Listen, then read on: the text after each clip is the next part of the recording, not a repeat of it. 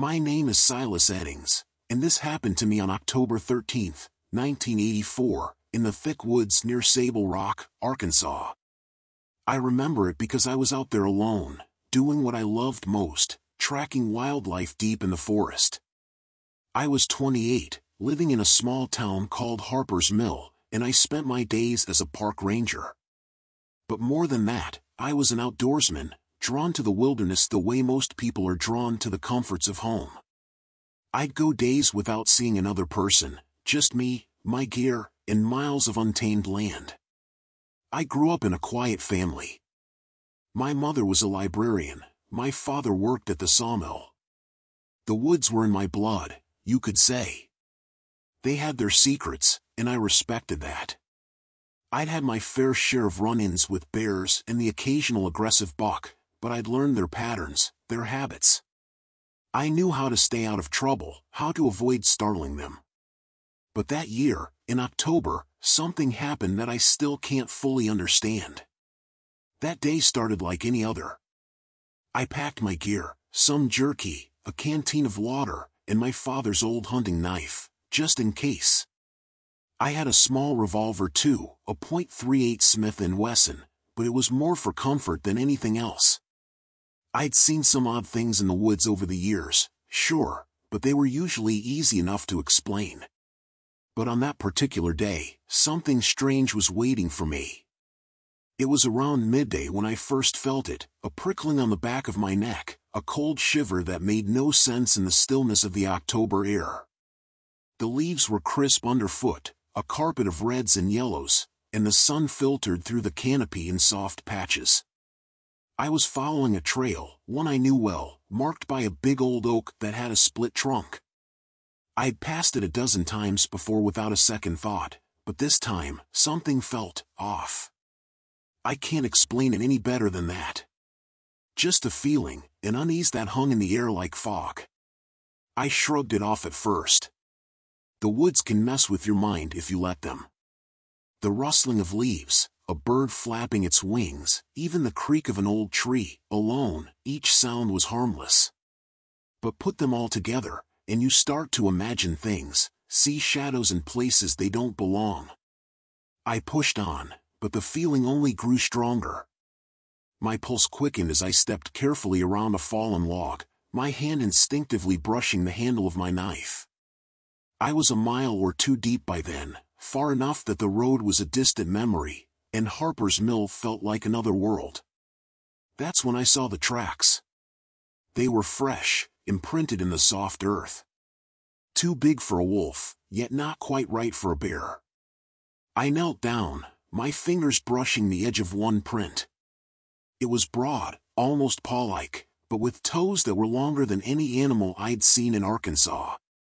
Each toe ended in a deep groove, like a claw had sunk into the ground. The hair on my arm stood up.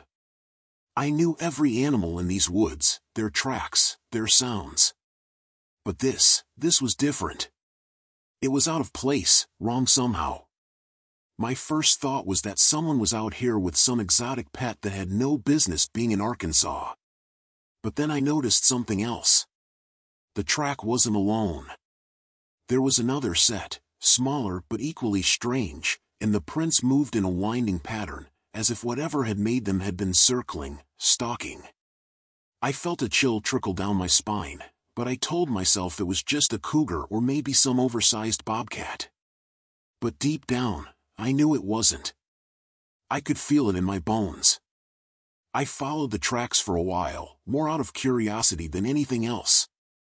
I kept my steps quiet, careful, the way you do when you know something's watching you. I found myself breathing slower, quieter, trying to match the rhythm of the forest around me. The woods had gone silent, the way they sometimes do when a predator's nearby. That's when I saw it. Just ahead, in a clearing, there was something hunched low to the ground, gnawing on what looked like the remains of a deer. Its skin was a sickly gray, stretched taut over a wiry frame. It had no fur, just thin, mottled skin that clung to its bones. It moved with an unsettling, jerky rhythm, like it wasn't entirely in control of its own limbs. I froze, barely breathing, watching it from behind a tree. Its head was tilted at an unnatural angle, and I could see the gleam of sharp teeth as it tore into the carcass. My first thought was to back away, to leave it to whatever it was doing. But as I shifted my weight, a twig snapped underfoot. The creature's head shot up, and it looked right at me. Its eyes were pitch black, empty pits that seemed to suck in the light around them. For a moment, we were both frozen, locked in a silent standoff. Then it snarled, a low, guttural sound that sent a spike of fear straight through me. It rose slowly, its limbs unfolding in a way that seemed wrong. Its movements were jerky, unnatural, as if it were unused to its own body. Instinct kicked in, and I backed away, keeping my eyes on it. I could feel my heartbeat pounding in my ears, my hand clutching the handle of my knife. The creature took a step forward, its gaze fixed on me, unblinking. There was an intelligence in those black eyes, something that went beyond animal instinct. It was studying me, sizing me up. My mind raced. I knew I couldn't outrun it, not in these woods, not with the way it moved. So I did the only thing I could think of. I pulled out my revolver and aimed it at the creature. My hand shook, but I held my ground.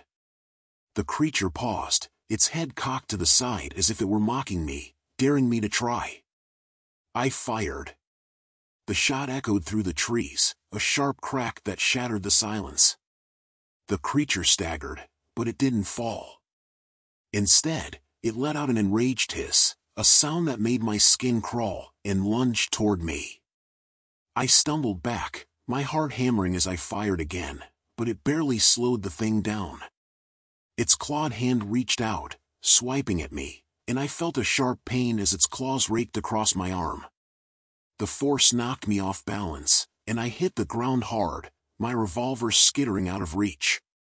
Panic surged through me as I scrambled backward, my fingers brushing against the handle of my knife. I gripped it tight, my eyes locked on the creature as it stalked closer, its mouth twisted into a grotesque grin. It crouched down, preparing to strike, and I knew I had only seconds left. With a burst of adrenaline, I lunged forward, swinging the knife with all my strength. The blade sank into its side, and the creature let out a howl of pain, its body twisting in agony. I didn't stop. I drove the knife deeper, twisting it until the creature finally released its grip, staggering back with a guttural hiss. I seized the opportunity, grabbing my revolver and firing once more, this time hitting it square in the chest. The creature collapsed to the ground, its body convulsing as a dark, viscous fluid seeped from the wound. I didn't wait to see if it was dead. I turned and ran, my breath ragged, my body aching, but I didn't stop until I was back at the edge of the woods, the sun setting behind me. When I finally looked back, the forest was quiet again, the only sound my own labored breathing. Whatever that creature had been, it was gone, swallowed up by the shadows of the trees. I stood there, knife still clutched in my hand, blood trickling from the gashes on my arm, and for the first time, I felt a chill that went deeper than any October wind.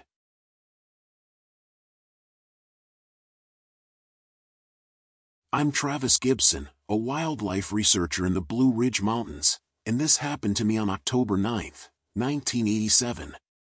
I've spent the better part of my life studying the migration patterns of the black bear population in Virginia. It's a solitary job, but that's the way I like it.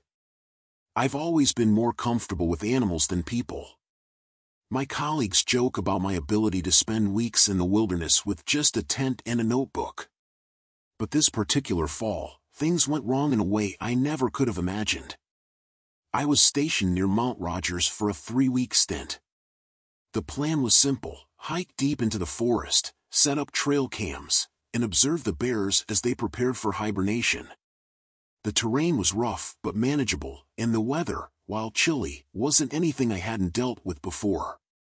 I had a good tent, plenty of supplies, and enough firewood to last the whole trip. The solitude didn't bother me, it never did. But something felt different this time. The forest was quieter than usual. There was no wind, no rustling of leaves, no distant howls of coyotes. Even the usual chorus of birds seemed absent. I figured it was the change in season, that maybe the animals had already hunkered down early. Still, the silence was unnerving. Every crack of a branch seemed louder than it should have been, every shadow just a bit too dark. On the third night, I woke to the sound of something rummaging around my camp. Bears are common enough in the area, and I assumed one had caught wind of my food. I grabbed my flashlight and stepped out of the tent cautiously, armed with my bear spray. But what I saw wasn't a bear. Standing just outside the glow of my dying campfire was a figure. At first, I thought it was a person, maybe another hiker lost in the woods. But something was off. The figure was tall, unnaturally tall, and gaunt. Its skin looked leathery, like it had been stretched too tight over bones. It didn't move, didn't speak, just stood there watching me. I raised my flashlight, but the beam barely seemed to touch it, like the light was absorbed by the darkness surrounding it. "Hey! You okay?" I called, though my voice was shaky. No response. Just that eerie, motionless stare. I backed into my tent, my heart pounding. The figure didn't follow, but I could feel its eyes on me through the fabric.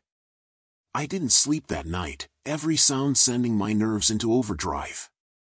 When morning came, the figure was gone, and I convinced myself it had been a trick of the light, a product of my isolation playing tricks on my mind. The next few days, I tried to focus on my work. I hiked farther from camp, setting up trail cams and checking the footage. But the cameras weren't capturing anything. No bears, no deer, not even the usual squirrels. Just static, like something was interfering with the equipment. I couldn't shake the feeling that I was being watched. Every time I turned around, I half expected to see that figure standing there, just out of reach. By the end of the week, I was ready to cut the trip short. But that night, it returned. I was in my tent, trying to sleep, when I heard it again, the soft crunch of footsteps in the leaves. I grabbed my flashlight and slowly unzipped the tent. The fire had burned down to embers, casting long shadows across the trees. And there it was, standing at the edge of the clearing. Closer this time. The same gaunt figure, its dark eyes fixed on me. I scrambled out of the tent, my flashlight shaking in my hand. "What do you want?" I shouted, but again, no response. Then it moved. The figure began to shift, its body contorting in ways that made my stomach turn. Its limbs seemed to stretch, bending at unnatural angles as it stepped toward me. I backed away, fumbling for the bear spray on my belt. My hands were trembling, but I managed to raise the canister and spray it in the creature's direction. The cloud of spray should have been enough to deter a bear, let alone whatever this thing was. But it didn't flinch. The figure continued advancing, its leathery skin unaffected by the irritant. That's when I realized this wasn't something natural. This wasn't an animal, and it sure as hell wasn't human. I turned and ran. The forest seemed to close in around me as I sprinted through the trees, my flashlight bouncing wildly in the darkness. Every time I glanced back, the figure was there, moving faster than it should have been able to, its long limbs propelling it through the underbrush without a sound. It was toying with me, staying just far enough behind to keep me running but close enough to let me know it was there. My lungs burned, my legs screamed for me to stop, but I couldn't. I knew if I stopped, that thing would catch me. I stumbled into a ravine, the rocks cutting into my palms as I scrambled down the slope. My foot caught on a root, and I went down hard, my flashlight skittering out of my hand and into the darkness. For a moment, I lay there, gasping for breath, listening. Nothing. Then I heard it, a low, guttural sound, like the creaking of old wood. The figure was at the top of the ravine, looking down at me. I scrambled for my flashlight, but it was too far. My hand closed around a rock instead, and I hurled it at the figure with all the strength I had left.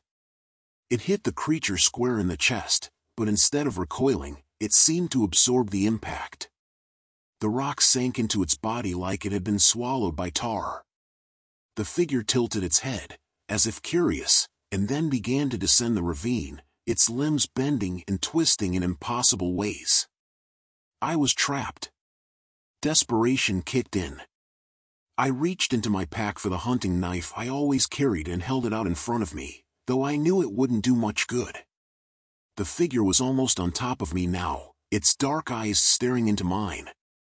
I could feel the weight of its presence pressing down on me, suffocating, like the air itself was thickening. Then, in a final, desperate act, I lunged. The knife sank into the creature's side, and for the first time, it reacted. A horrible, ear-piercing screech filled the air as the figure recoiled, its body twisting away from me. I scrambled to my feet and ran again, this time not looking back. I didn't stop until I reached the edge of the forest, the first rays of dawn breaking through the trees. I never went back to that campsite. I left my tent, my supplies, everything. Whatever that thing was, it wasn't something I wanted to face again. The authorities didn't believe me, of course. They said it was probably a bear, or that I was hallucinating from exhaustion. But I know what I saw. I know what was out there. Later, after some research, I found something. An old Appalachian legend about a creature called a wampus cat, a shapeshifter that could take the form of a half-woman, half-beast. It was said to stalk the forests, hunting those who wandered too far from safety. I don't know if that's what I encountered, but I do know one thing: I'm never going back into those woods. Whatever it was, it's still out there. And it's watching.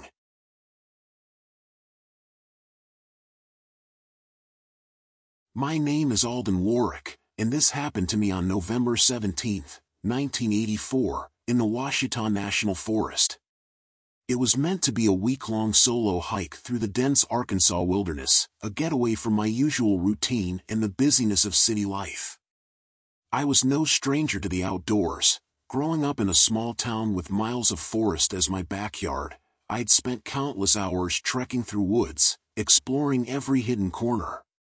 But even with years of experience, I'd never felt as uneasy as I did that cold November evening. The forest was quieter than usual, the kind of silence that presses on your ears and makes every rustling leaf seem louder than it should.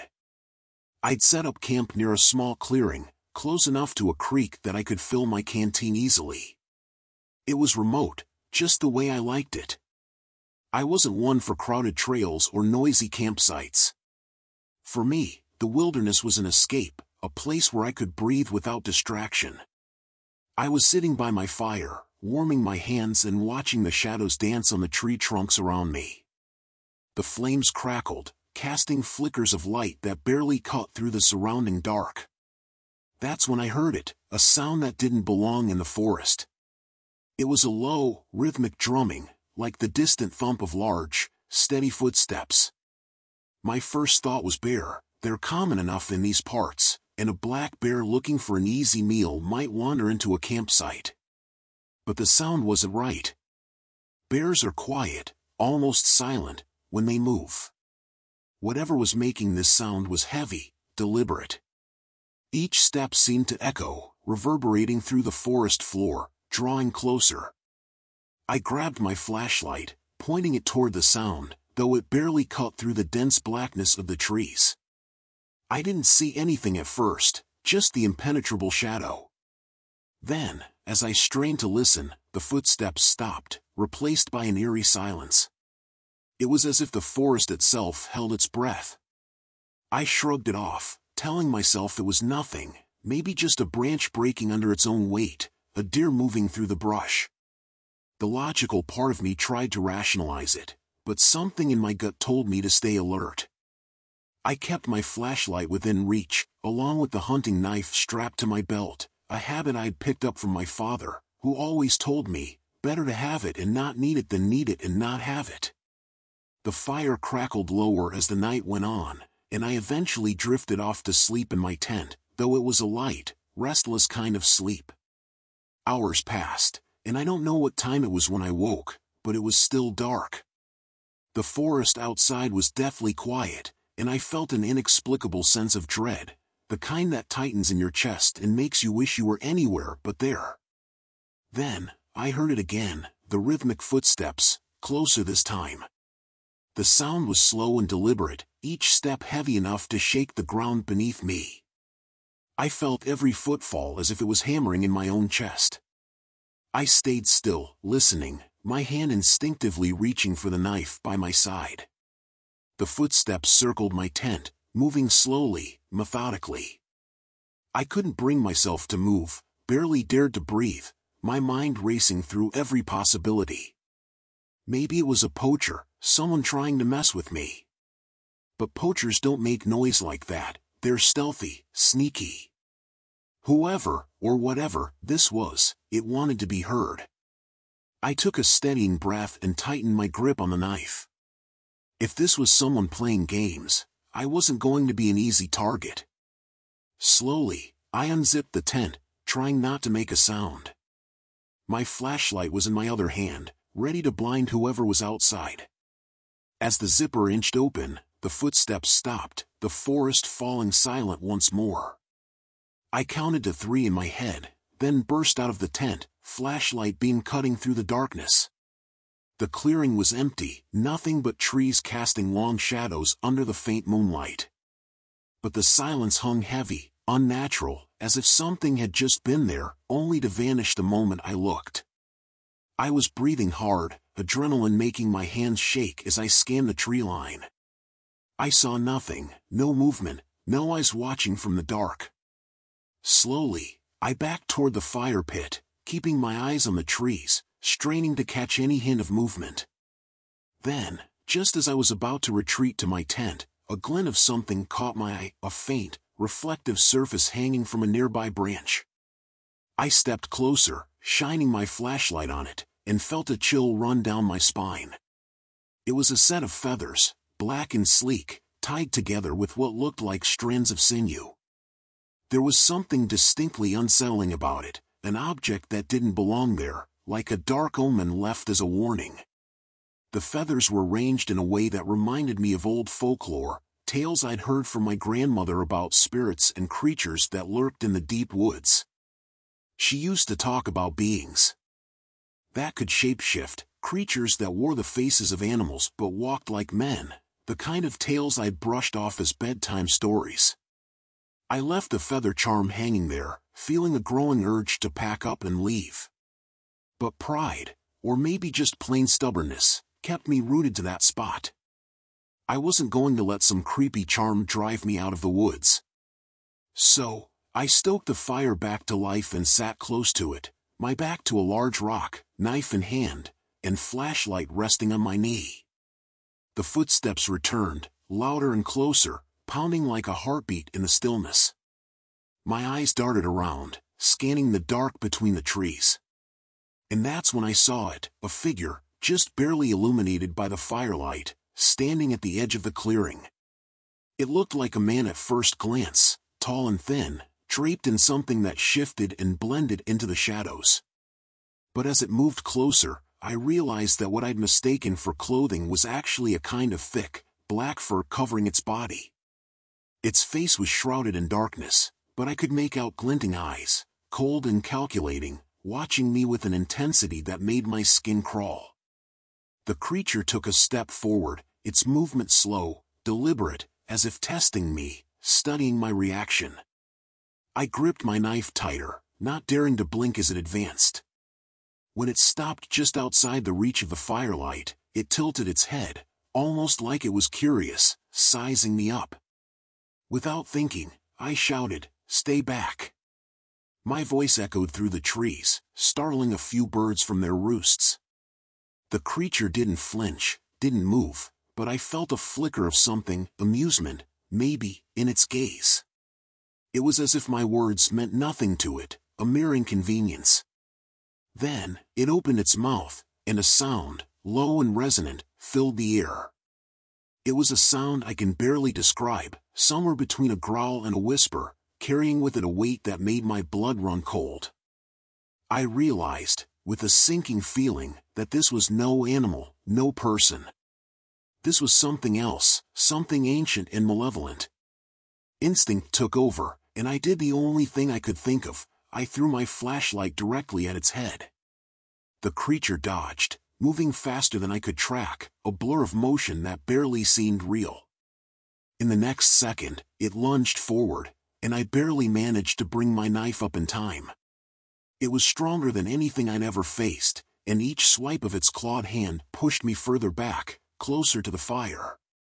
My mind raced as I fought to keep it at bay, the flames flickering, casting distorted shadows of our struggle. I knew I couldn't keep this up for long. It was only a matter of time before my strength failed. Desperation pushed me to make a risky move. I backed up until my foot touched a thick branch I'd set aside for firewood. In one swift motion, I swung it, catching the creature off guard. It stumbled back, giving me a brief moment of reprieve. Seizing the chance, I grabbed a burning stick from the fire and thrust it toward the creature, hoping the flames would drive it off. The creature recoiled, hissing, its eyes flashing with a hatred that cut through me like a knife. But it didn't retreat. Instead, it circled me, just out of reach, as if waiting for me to slip, to make one wrong move. I could feel exhaustion weighing on me, each breath coming harder than the last. The fire crackled beside me, my only defense against this thing that seemed to draw strength from the darkness itself. The creature paced around me, eyes locked on mine, as if calculating its next move. Every muscle in my body was tense, my grip tight around the makeshift torch. I knew I couldn't keep this up forever. If I was going to make it out of this, I'd have to end it quickly. The flames danced in my hand, casting wild shadows across the clearing, and an idea began to form. I waited, forcing myself to stay calm, watching the creature's movements. It was quick, too quick to predict, but it hesitated each time the fire flared up. There was fear in its gaze, a wariness of the flames that made it hold back. I couldn't overpower it physically, but if I could use its fear to my advantage, maybe I'd have a chance.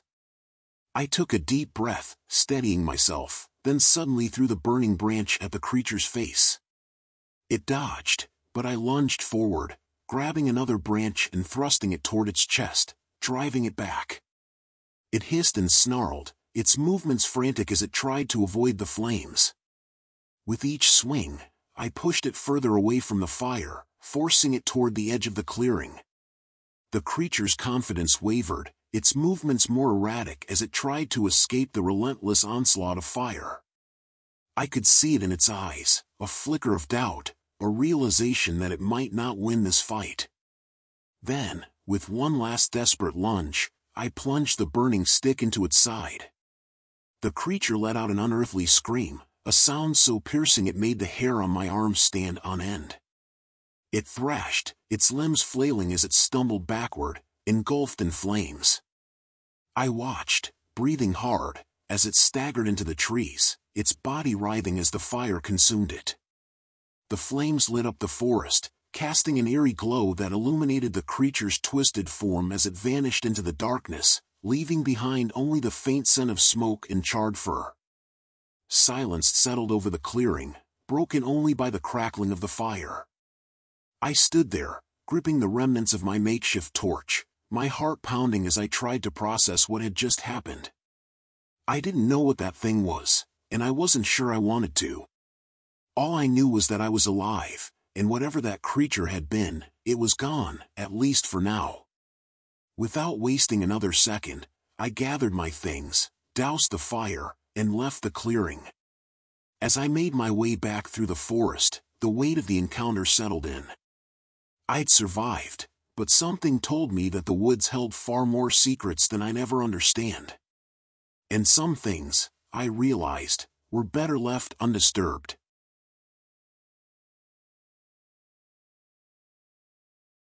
I'm Nolan Reed, and I'm a wildlife researcher, based out of a small field station near the southern end of the Appalachian Trail.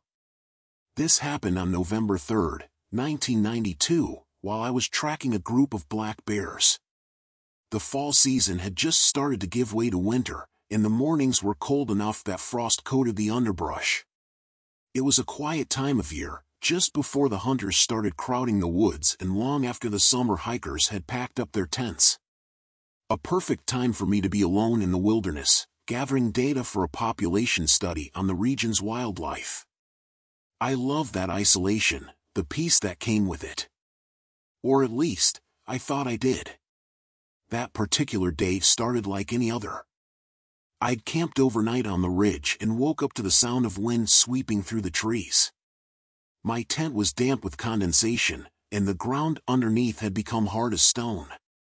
The bears I'd been tracking for weeks were somewhere near the valley below, where I was headed. I packed up camp quickly, making a mental note of my progress. The radio was dead, again. Not uncommon. I hadn't managed to check in with the station since yesterday, but it didn't concern me much. It wouldn't be the first time the equipment failed out here. I took my time as I descended the ridge, scanning for the bears' tracks, stopping to listen every now and then for any movement. But the woods were silent. Too silent. It was the kind of quiet that makes your skin prickle with unease, like everything around you had decided to hold its breath. I tried to shake the feeling off. I was used to being alone out here, after all. But I wasn't alone. I didn't realize it at first, though. I made it about 2 miles down the trail when I spotted something strange. A man standing on the far side of the creek.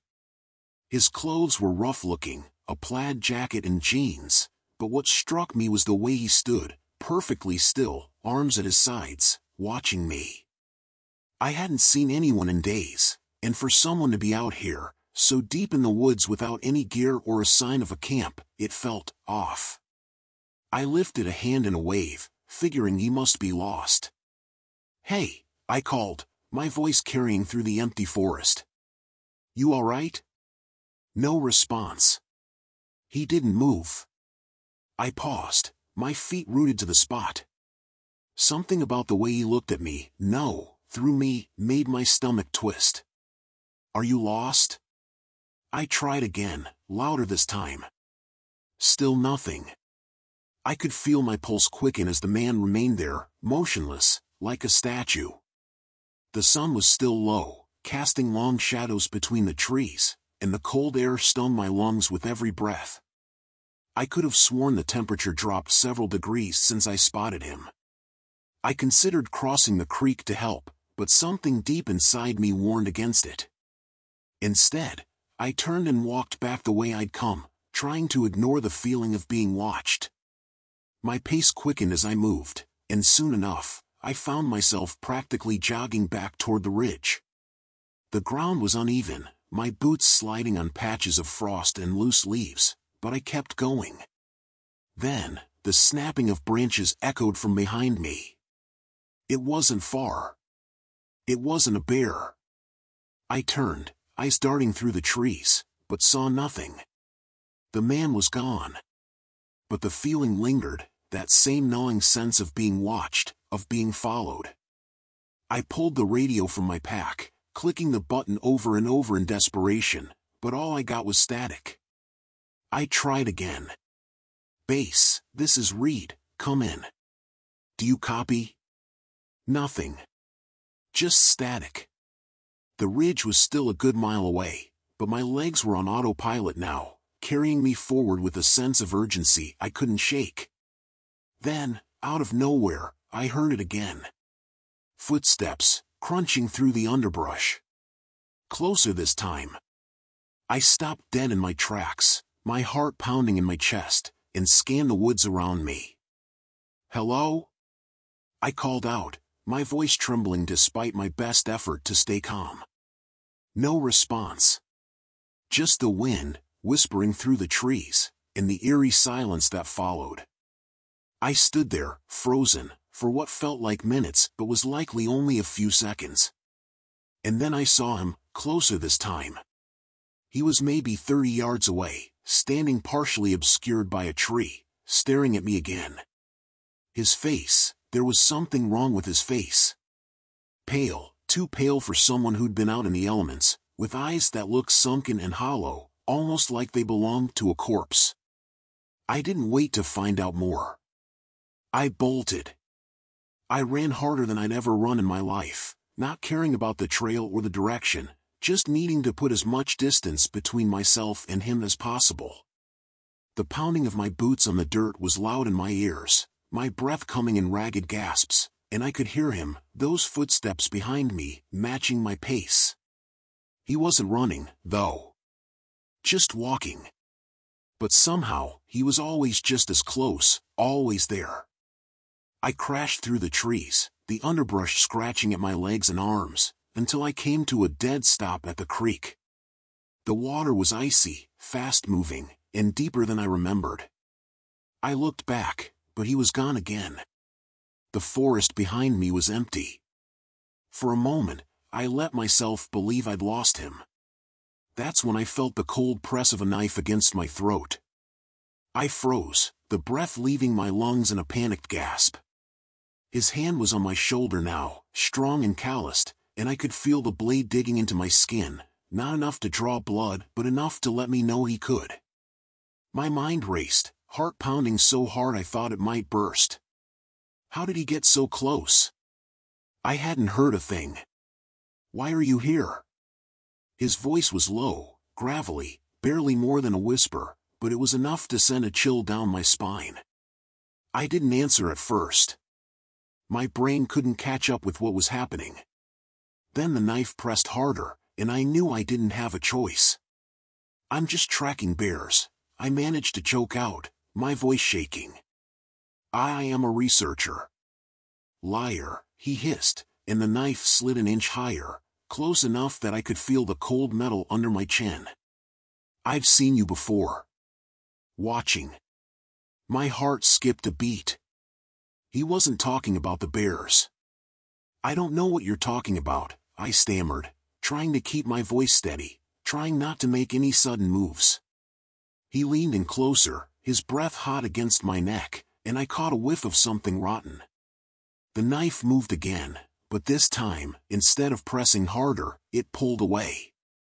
I felt a strange mix of relief and terror, my muscles tensing as I prepared to make a break for it. But he didn't give me the chance. In one swift motion, he grabbed me by the collar of my jacket and shoved me forward, hard. I stumbled into the creek, the freezing water soaking my legs and nearly knocking me off balance. By the time I regained my footing and turned around, he was gone. The woods were silent again, but not in the same way as before. It was the kind of silence that comes after a storm, the kind that makes you feel like something is watching from just beyond the tree line. I didn't wait around to find out what. I scrambled up the creek bank, drenched and shaking, and ran as fast as my legs would carry me back toward the ridge. I didn't stop until I reached my camp, where I collapsed in a heap beside my gear, gasping for air. The sun was beginning to set by the time I finally got the radio working again. I reported what had happened, trying to keep my voice steady as I explained everything to the rangers back at the station. They promised to send someone to check the area, but I could tell they didn't believe me. Who would? By the time the rangers arrived, there was no sign of the man. No footprints, no disturbed underbrush, nothing. Just me, standing there, still drenched and shaking, trying to make sense of what had happened. They found nothing. But I knew he was still out there. And so, I left.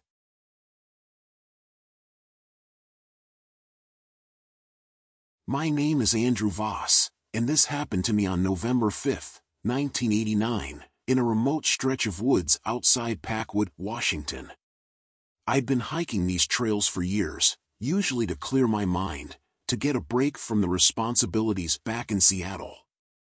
My job as a project manager kept me inside and glued to deadlines, so any chance to hit a trail and lose myself in the smell of pine and earth was one I never passed up. But that year, things were different.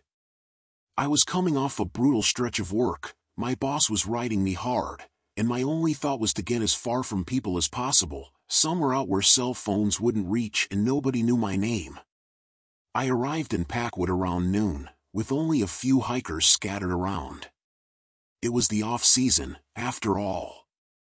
The air was cold, and the skies were that familiar shade of overcast gray you get in Washington in November. I parked my old Toyota a mile from the trailhead, threw on my pack, and set off, planning to cover a few miles before nightfall. I knew these woods well enough to navigate without markers, and I'd brought a map, compass, and flashlight just in case. I'd been on the trail for about an hour when I noticed the silence. Not the usual quiet of a forest, but an unsettling stillness, no rustling leaves, no calls from distant birds, not even the hum of an insect. It was as if something had stilled the whole forest, pressing pause on every living thing around me. I kept moving, brushing it off as the natural sound dampening that came with the mist settling in the trees, but the feeling lingered, creeping under my skin and making the hair on the back of my neck prickle. By late afternoon, I had made my way up to a ridge that gave me a panoramic view of the valley. I stopped to take it all in, admiring the way the mist clung to the trees in waves, moving like it had a life of its own. That's when I noticed something unusual. Down in the valley, among the trees, was a flash of movement, quick and almost hidden by the foliage. My first thought was a deer or maybe a bear, but something about its shape and the way it moved didn't sit right with me.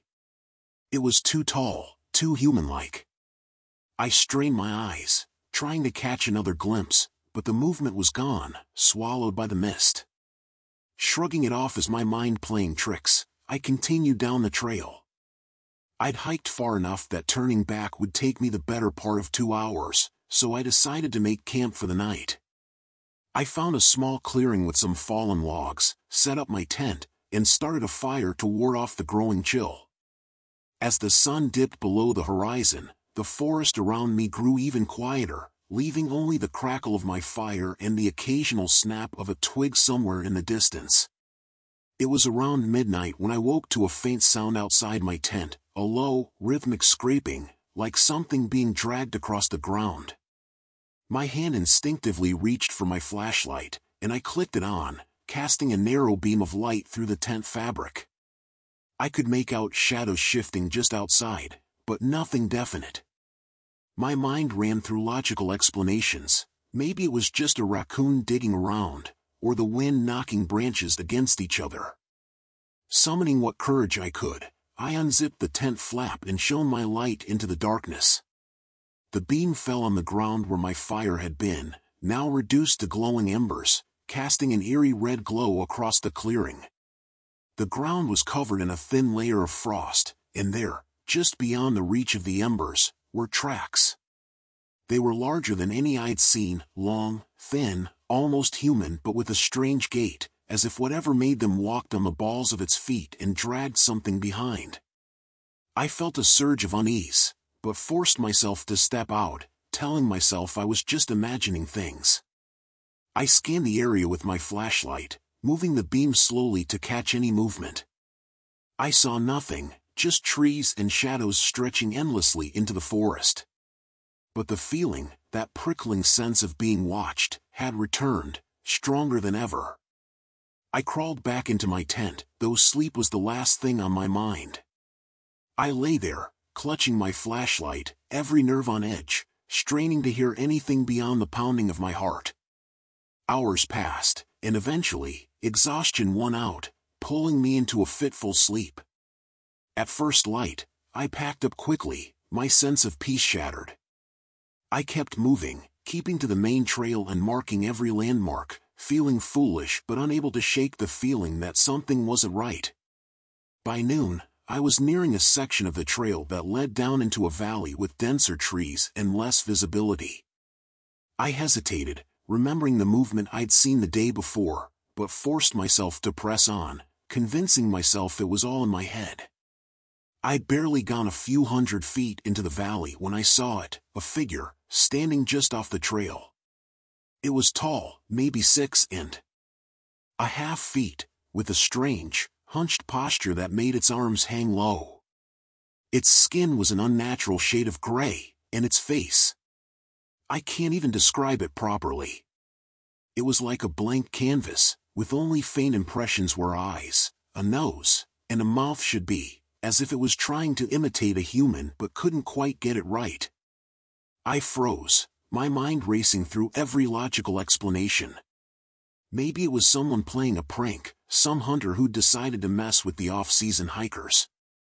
But as I stared, it began to move, not in any way I'd ever seen a human move. It was jerky, almost disjointed, as if each step was an effort, but it never took its gaze off me, following my every move with those hollow impressions for eyes. My instinct kicked in, and I bolted back up the trail, my legs pumping as fast as they could carry me. I glanced back only once, just long enough to see the thing matching my pace, moving faster than seemed possible given its unnatural gait. I pushed harder, my breath coming in ragged gasps, my heart thundering in my chest. I rounded a bend, spotting a thick fallen tree off the trail and, on impulse, dove behind it, pressing myself flat against the ground and holding my breath. The creature's footsteps grew louder, closing in, until they were almost on top of me. I could feel the vibrations through the ground, a low, rhythmic pounding that resonated deep in my bones. It paused, mere feet from where I was hidden. I could hear it breathing, a strange, rattling sound like air forced through a narrow passage. My pulse hammered in my ears, every instinct screaming at me to stay still, to not even breathe. It felt like hours passed as it stood there, so close I could almost feel its presence, the weight of its gaze pressing down on me. Finally, it moved on, its footsteps fading as it continued down the trail. I lay there, paralyzed, waiting until I was sure it was gone before I dared to move. My body felt leaden as I forced myself to stand, muscles stiff and trembling. I knew I had to get back to the main trail, to put as much distance between me and that thing as possible. But the forest had changed. The mist had thickened, swirling around me, distorting shapes and muffling sounds. Every shadow seemed to move, and every creak of a branch set my nerves on edge. I kept moving, forcing myself to focus on the trail, on getting out, but the sense of dread followed me, a constant weight in the back of my mind. By the time I finally broke free of the trees and stumbled onto the road where I'd parked, it was nearly dusk. I could barely keep my hands steady as I fumbled with my keys, sliding into the driver's seat and locking the doors with a relief that felt almost ridiculous. I sat there for a moment, catching my breath, feeling the weight of my own foolishness pressing down on me. But as I looked back at the tree line, I saw it, a glimpse of gray, standing just within the shadows, watching. I didn't wait. I started the engine, tearing down the road without a second thought, leaving the forest and whatever was lurking in it far behind.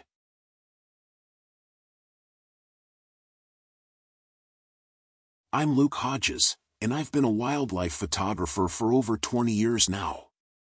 But this story isn't about capturing the beauty of nature.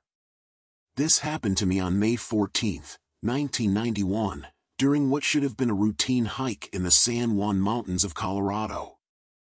I'm the kind of guy who's spent more time in the backcountry than anywhere else, so when I got a call about an assignment to photograph some rare eagles nesting in a remote area of the San Juans, I didn't think twice about accepting. The client wanted exclusive shots of the region's biodiversity, but what I found was nothing I'd ever want to see again. I was in my mid-30s back then, still full of energy and always looking for the next big adventure. I was recently divorced, and if I'm being honest, the job helped me escape the mess of that part of my life. The trip was supposed to be therapeutic in a way, just me, my gear, and the wilderness. I packed light, a week's worth of food, my Canon AE-1, extra film rolls, and a Smith & Wesson revolver. It wasn't unusual to bring a gun when heading into these mountains. You never knew when you'd run into a bear or a mountain lion. But what I ended up using it for was something I'll never forget. I reached the trailhead early in the morning, a crisp and clear day. It was the kind of weather that makes you feel invincible. The trail was faint, not marked on any map I could find, but that wasn't unusual either.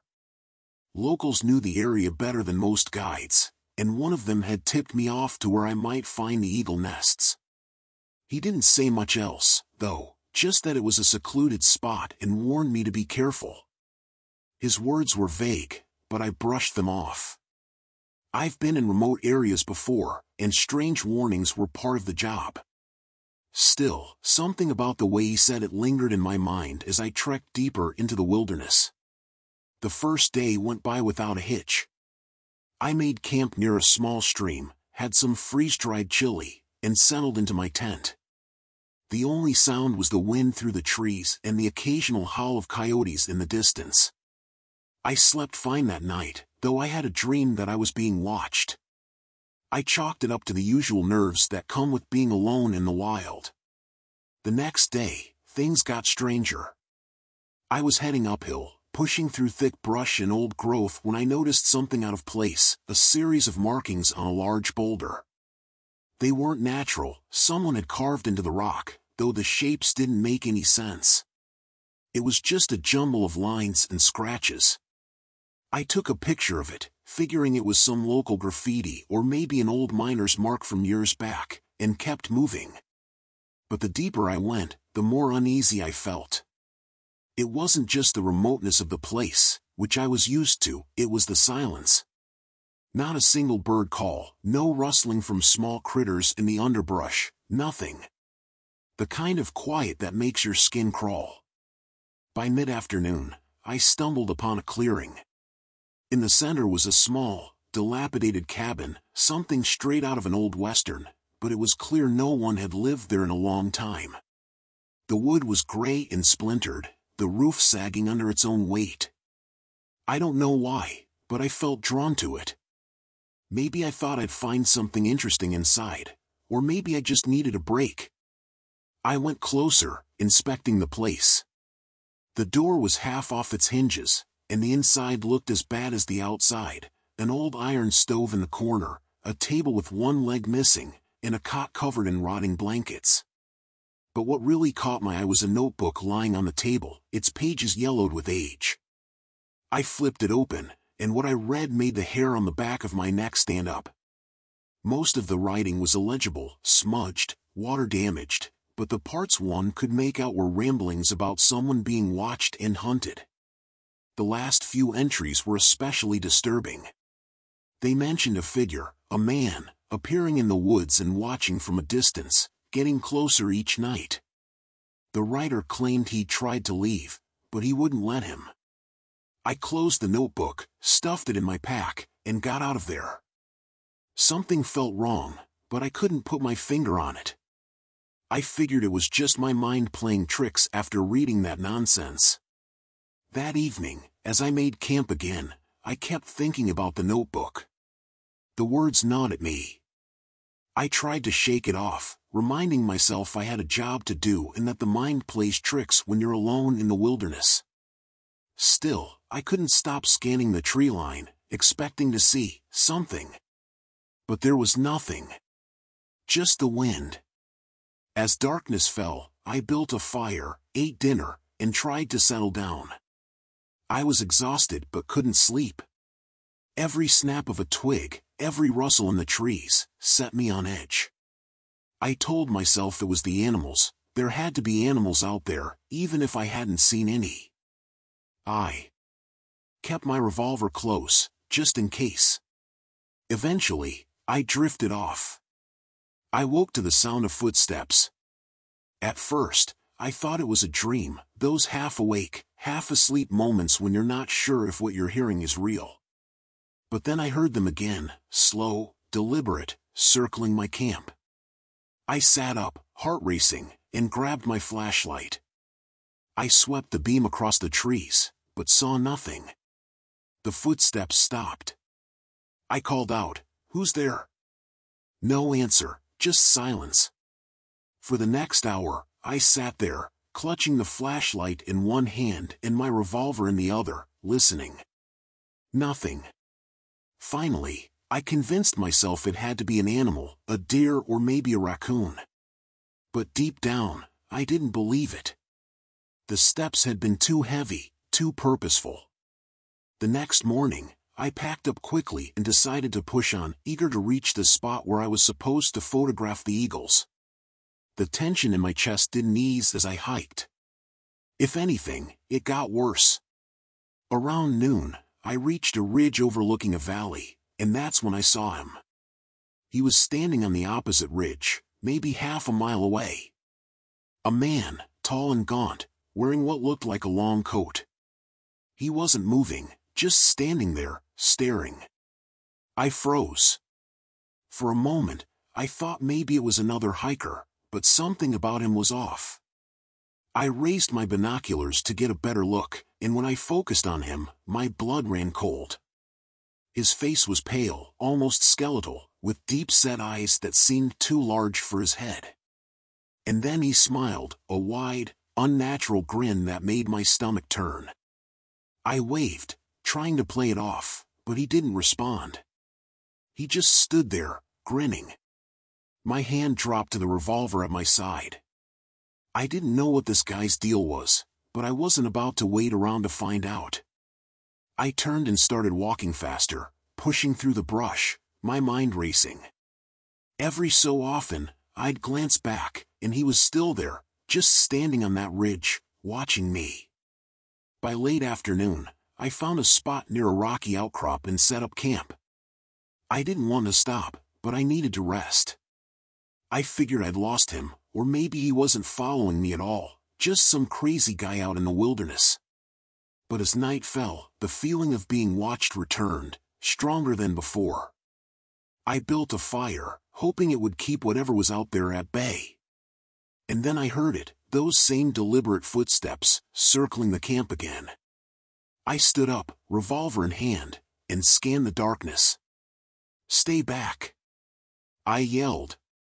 The footsteps stopped for a moment, then resumed, closer this time.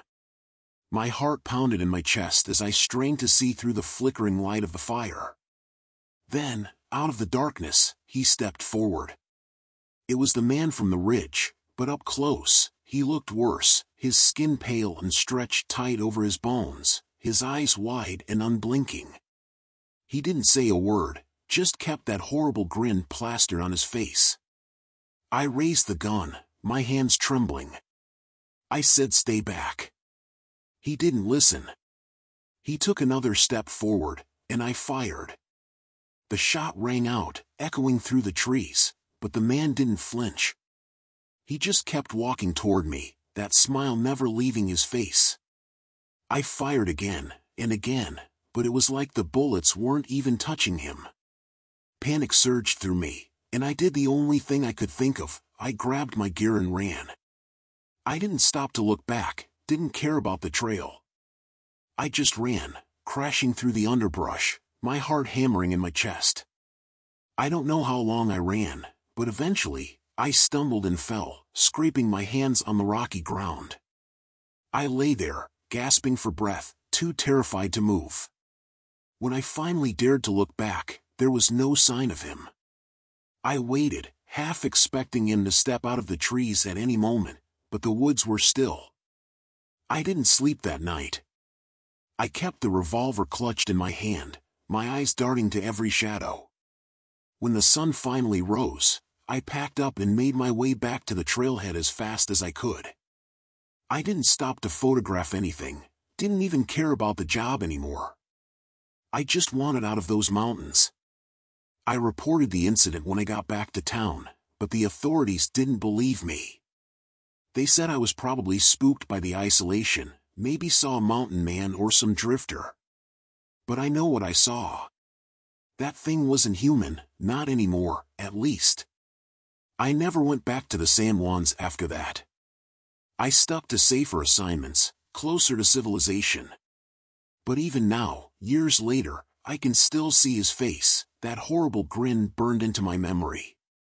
And sometimes, when I'm alone in the woods, I feel like he's still out there, watching, waiting.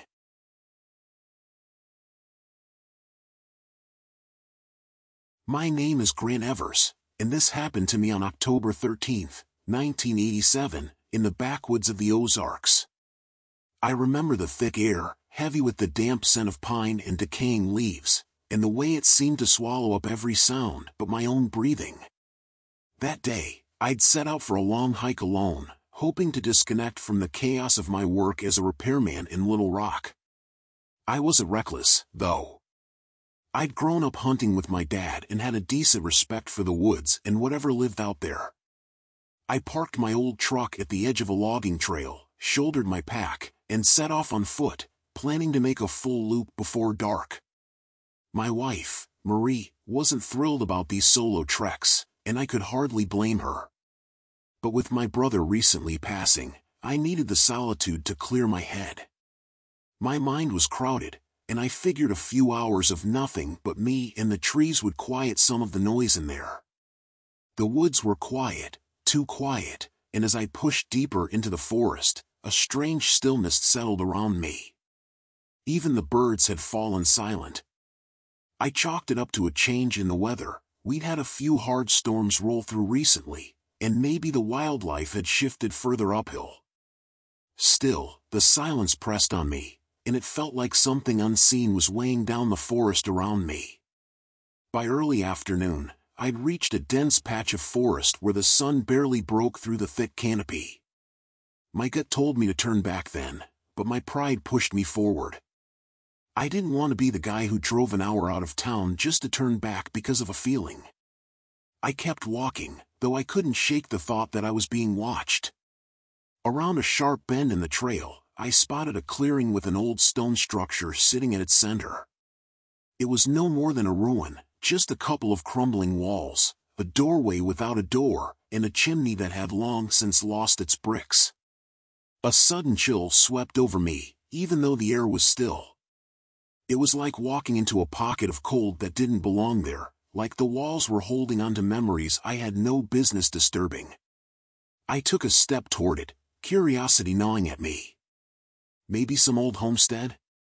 The kind settlers might have thrown up in the middle of nowhere, trying to carve out a life before the woods took it back. My dad used to talk about places like these, forgotten corners where folks had tried and failed, leaving only the bones of their efforts behind. As I stepped closer, a sharp snap echoed from behind me. I froze, every instinct telling me to stay still, and slowly scanned the forest. Nothing. Just the silence, dense and unsettling. I chalked it up to an animal, maybe a deer or raccoon, and turned back to the ruin. But the sense of being watched hadn't left, and my skin prickled with the certainty that something was nearby.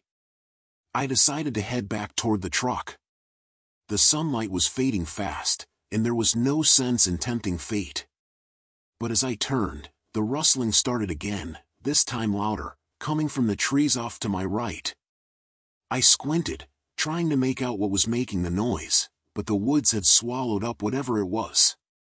My hand went to the hunting knife strapped to my belt, not that I'd ever needed to use it, but right then, it felt like a small comfort. Then, I heard something that made my blood go cold. It was a low, guttural chuckle, like someone laughing from deep within their throat, twisted and broken, as though laughter didn't come naturally to them. I couldn't see anyone, but the sound slithered through the trees, thick with menace. Every hair on my body stood on end, and my instinct to get out of there kicked into overdrive. I didn't wait around to see who or what it was. I turned on my heel and started walking back, a little faster than I would have liked to admit.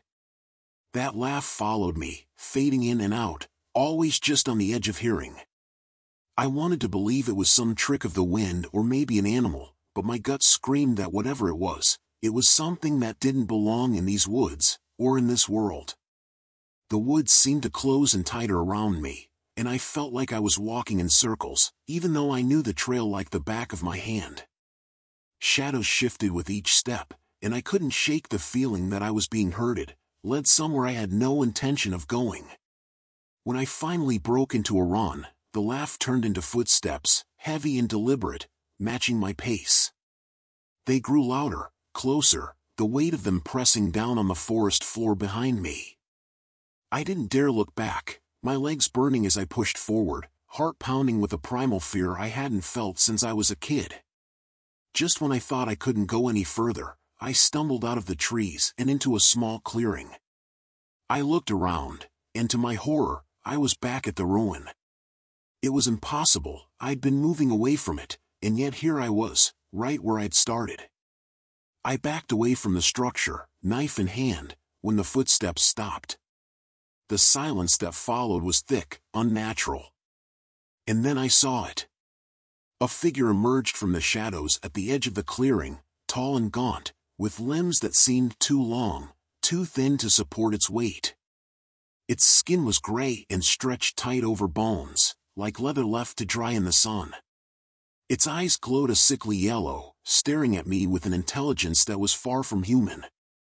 It let out another laugh, the sound low and grating, and took a step toward me. I held up my knife, though I knew it wouldn't do much against whatever this thing was. My mind raced, trying to think of a way out, but the creature seemed to sense my fear, savoring it. "Why are you here?"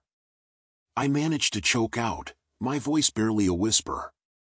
The thing tilted its head, a twisted grin spreading across its face, revealing rows of sharp, jagged teeth. It didn't speak, but its eyes conveyed a hunger, a desire that went beyond mere violence. This thing didn't just want to kill, it wanted to make me suffer.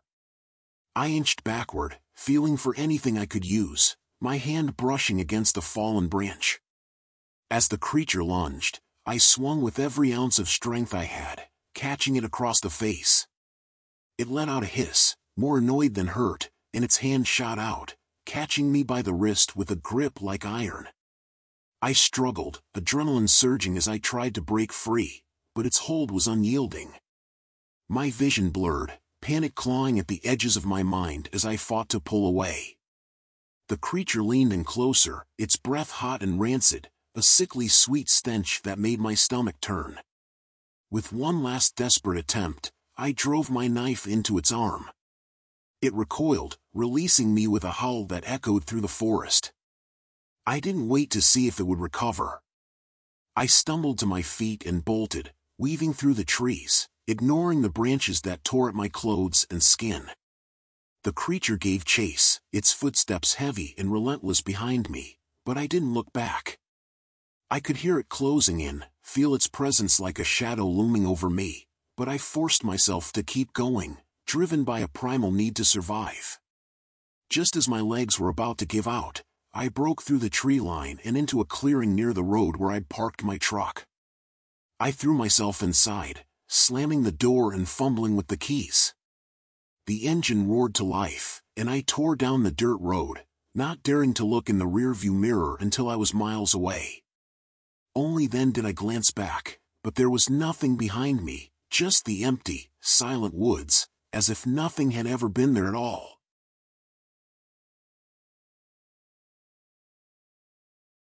I'm Eli Sanders, and I work as a wildlife photographer. This happened to me on July 17, 1987, deep in the mountains of northern Idaho. I was 28, still full of that restless energy, trying to capture the perfect shots of the wilderness. I had been up in those mountains before, so it wasn't new territory for me.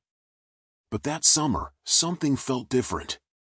Maybe it was the heat that hung like a thick blanket over everything, or maybe it was the way the wind never seemed to blow up there anymore, like the air itself was holding its breath. My personal life wasn't much to talk about back then. My girlfriend had just left me, said I was too obsessed with my work, always out in the middle of nowhere with my camera instead of being home. I couldn't argue with that. Nature was where I felt most alive, where everything made sense. You didn't need to talk out there. The mountains didn't judge you. The animals just went about their business, and that's what I loved, pure and simple. I took off on this trip alone, figuring I needed some space to clear my head.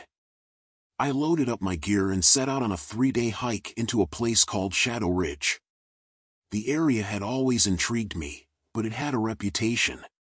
Local legends said that people went missing there every so often, but in my line of work, you hear all kinds of tall tales from the locals. It wasn't something I paid much attention to. The first day went smoothly. I found a good trail and hiked most of the day until I reached a clearing near a river. I made camp there, spent the evening snapping photos of the sunset as it melted into the jagged horizon. The beauty of it was surreal. I didn't feel like talking to anyone, and it was the kind of isolation that was comforting. That night, however, the forest around me felt odd. The usual hum of insects and night creatures was absent, leaving an unnerving silence that gnawed at my nerves. I chalked it up to being tired. It had been a long hike, after all. By the time I crawled into my tent, exhaustion took over, and I passed out within minutes. The second day began as most do on these kinds of trips. The sun broke through the canopy, dappling the ground with light as I packed up camp and headed deeper into the forest. The trail narrowed, and the trees grew thicker. After a few hours of walking, I began to notice something strange. There weren't any tracks. No animal prints, no signs of life. Even the birds were missing. It was like the forest had gone dead. By midday, I found myself staring at an old, weathered sign nailed to a tree. It read, "Shadow Ridge, no trespassing." The letters were faded, barely legible, and there was no fence or anything to back up the warning. Just a sign, standing there like it had been forgotten by everyone but the trees. I considered turning back, but my curiosity got the better of me. Besides, I was out there for a reason, and turning around would have felt like admitting defeat. I pushed forward. Around late afternoon, the trail I'd been following disappeared entirely. One moment it was there, the next it was just gone. I stopped and looked around, trying to get my bearings. That's when I heard it, the first real sound all day. It was faint at first, almost like a low hum or chant, carried on the wind. I couldn't pinpoint the direction, but it was there, just on the edge of hearing. I stood frozen, every instinct telling me to leave, but something kept me planted to the spot. Suddenly, the chanting stopped, replaced by another sound, a soft, rhythmic crunch of leaves. Footsteps. Not mine, and not those of an animal. It was slow, deliberate, as though someone was walking carefully, almost mimicking the way I moved. I turned slowly, gripping the handle of the hunting knife strapped to my belt. Standing about 50 feet away, just beyond the line of trees, was a man. He looked out of place, like he didn't belong there. He was tall, gaunt, with a wild mess of dark hair and a beard that looked like it hadn't been trimmed in months. His clothes were tattered, dirty, and his eyes were what froze me. They were dark, almost hollow, like the life had drained out of them long ago. I called out to him, asking if he was lost. He didn't answer. Instead, he took a step forward, slow and deliberate. I gripped my knife tighter, unsure of his intentions. I'm not one to scare easily, but something about him unsettled me in a way I couldn't shake. The man didn't speak. He just kept coming closer, his eyes never leaving mine. I stepped back, my mind racing with what to do next. Every rational part of me wanted to run, but I couldn't make myself move. It was like those hollow eyes were pulling me in, trapping me where I stood. That's when I noticed it, the knife in his hand. It was old, rusty, like it had seen too much use over too many years. My pulse quickened. This wasn't just some lost hiker.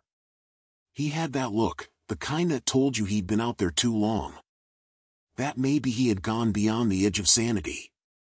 I tried reasoning with him, offering to help, but he didn't respond. His lips curled into a smile that sent a shiver down my spine.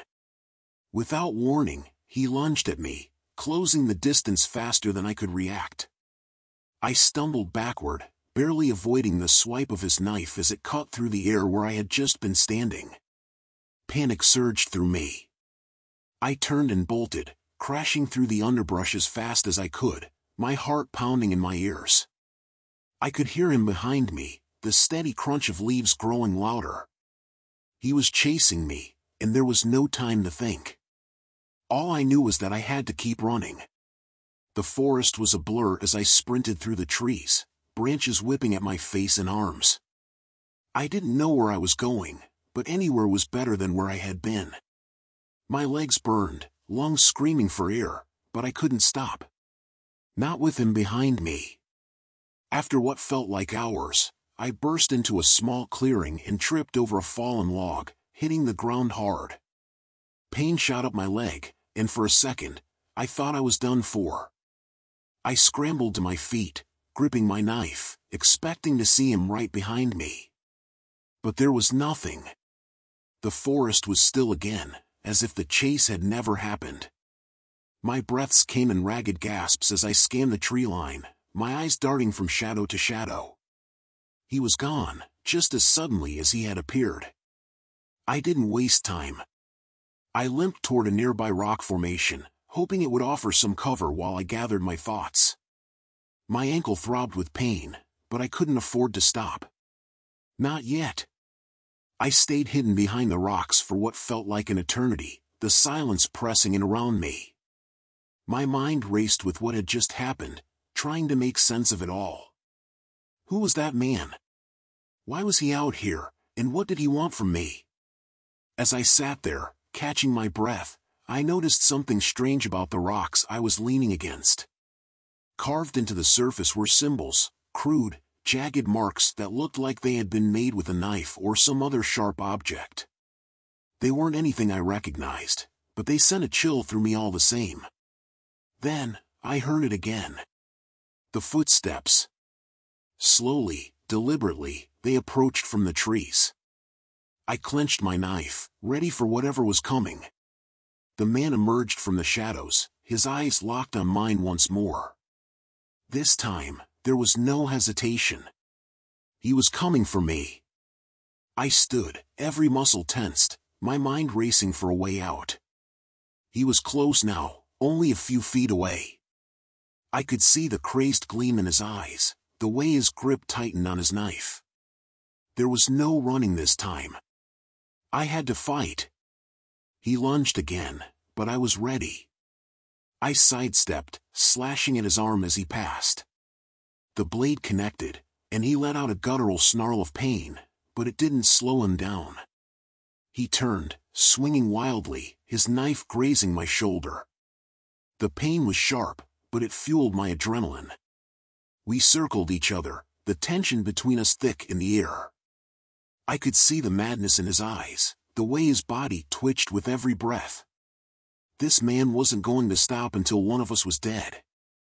He came at me again, and this time, I ducked under his swing, driving my knife into his side. He grunted, but didn't go down. Instead, he grabbed my wrist, twisting it painfully as he wrenched the knife from my hand. Panic surged through me as I struggled to break free. His grip was like iron, and I could feel the strength in his hands as he forced me to the ground. He raised his knife, ready to end it, but in that moment, something snapped inside me. With a surge of adrenaline, I kicked out, catching him off balance. He stumbled, giving me just enough time to grab a nearby rock. Without thinking, I swung it with all the strength I had left, connecting with the side of his head. He crumpled to the ground, his body twitching once before going still. I didn't wait to see if he was dead. I grabbed my gear and ran, limping through the trees, not stopping until I reached the safety of my car. When I finally made it back to civilization, I went straight to the police. They searched the area but found no trace of the man. No blood, no body, nothing. It was like he had never been there at all. But I know what I saw. I know what happened. And I haven't been back to Shadow Ridge since.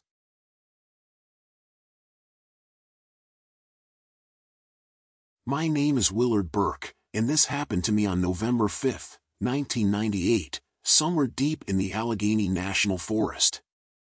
I've always been the kind of guy who finds peace in the outdoors, even if life itself doesn't make a whole lot of sense to me.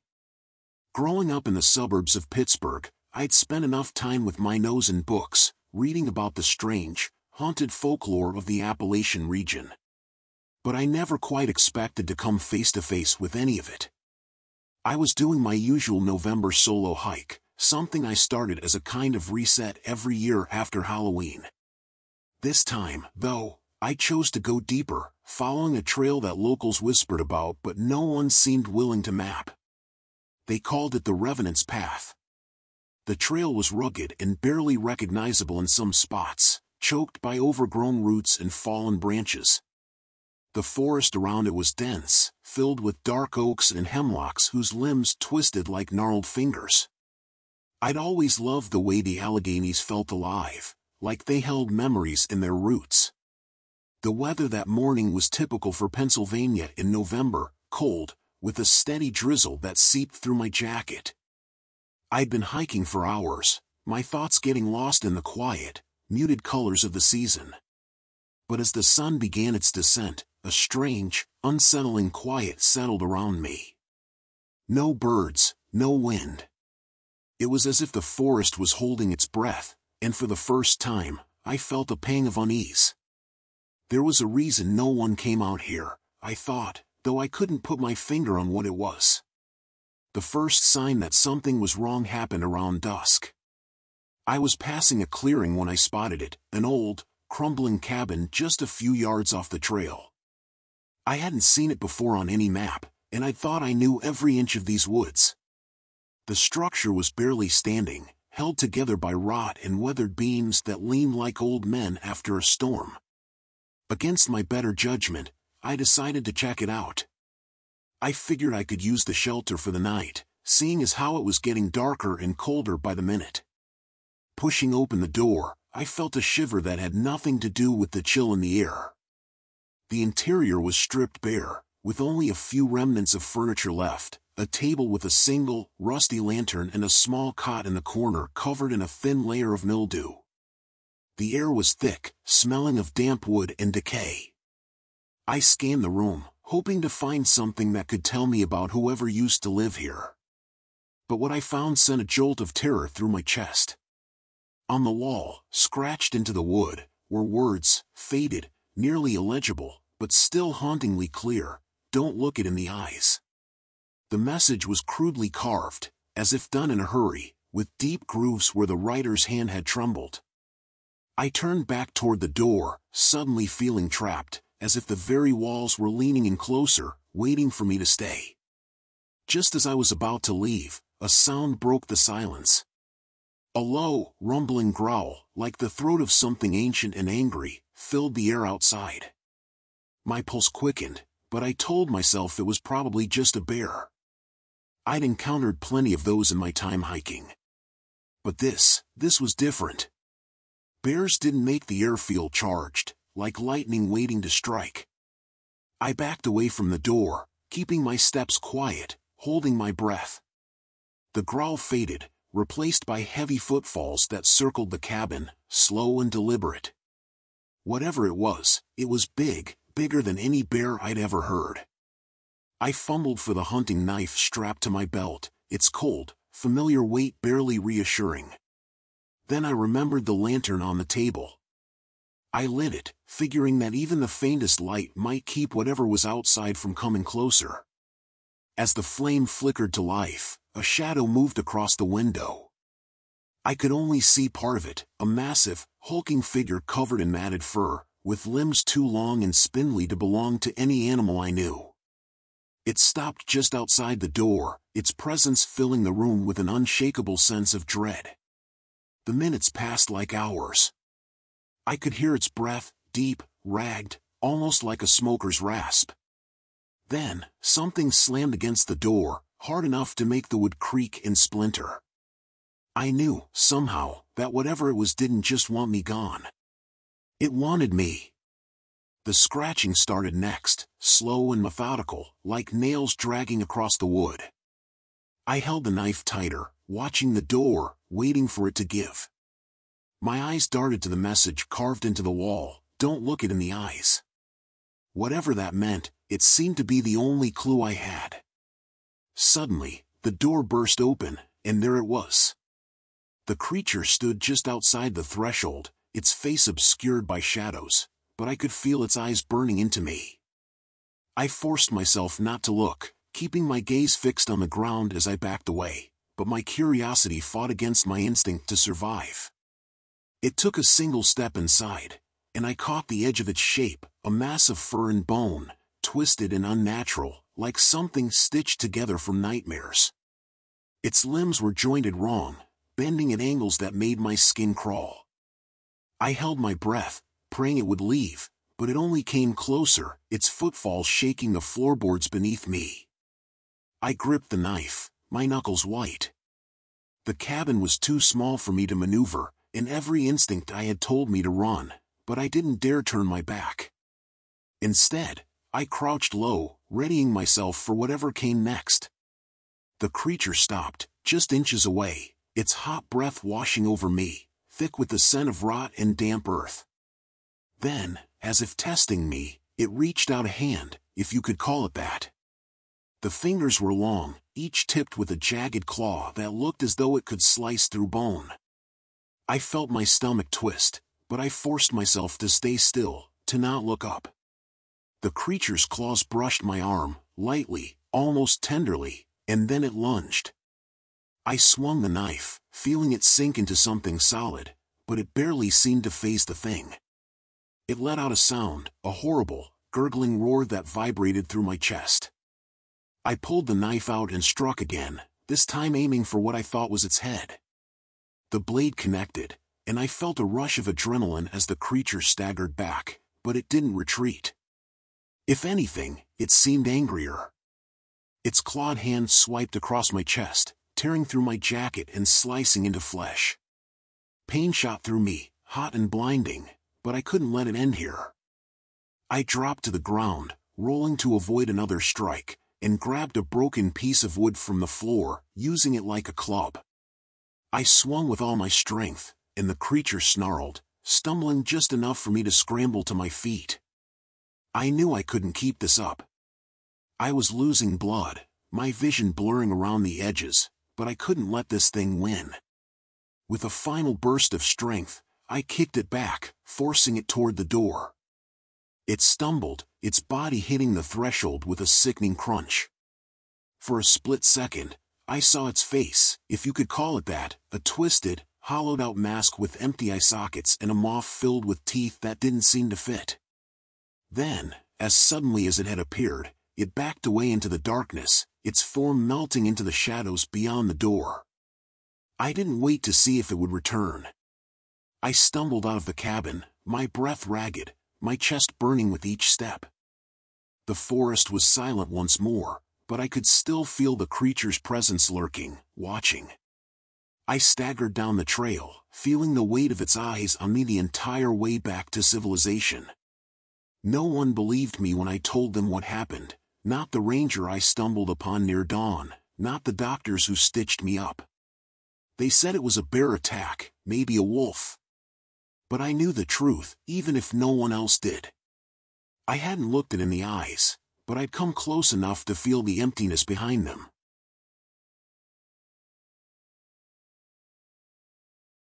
My name is Thomas Birch, and I work as a park ranger in the Ozarks.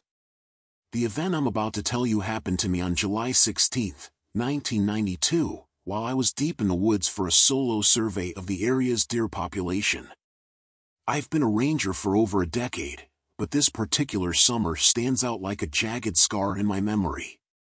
It was supposed to be an uneventful week, trekking through one of the more isolated regions of the forest, but what I encountered there left me questioning everything I thought I knew about the wild. I was 34 at the time, no family to speak of except a brother who lived a few states over. Never married, no kids. Being out in the woods had always felt like home to me. The dense thickets, the towering trees, the distant sounds of streams running through the land, it all had a way of quieting my mind. That week in July was no different, at least at first. The sky was clear, the weather warm but tolerable. I was set to camp for 5 nights, surveying trails that had gone unused for years. The first couple of days were peaceful. I followed the trails, checked the animal tracks, marked areas for future campers. It was during my third day out that things began to feel off. I was hiking through a particularly overgrown part of the forest, thick with ferns and old oak trees, when I noticed something strange. The birds, usually so loud in the summer, had gone silent. Not just for a minute or two, but for hours. The woods were unnervingly quiet. I told myself it was just the wind, maybe the heat getting to me, but I couldn't shake the feeling that I was being watched.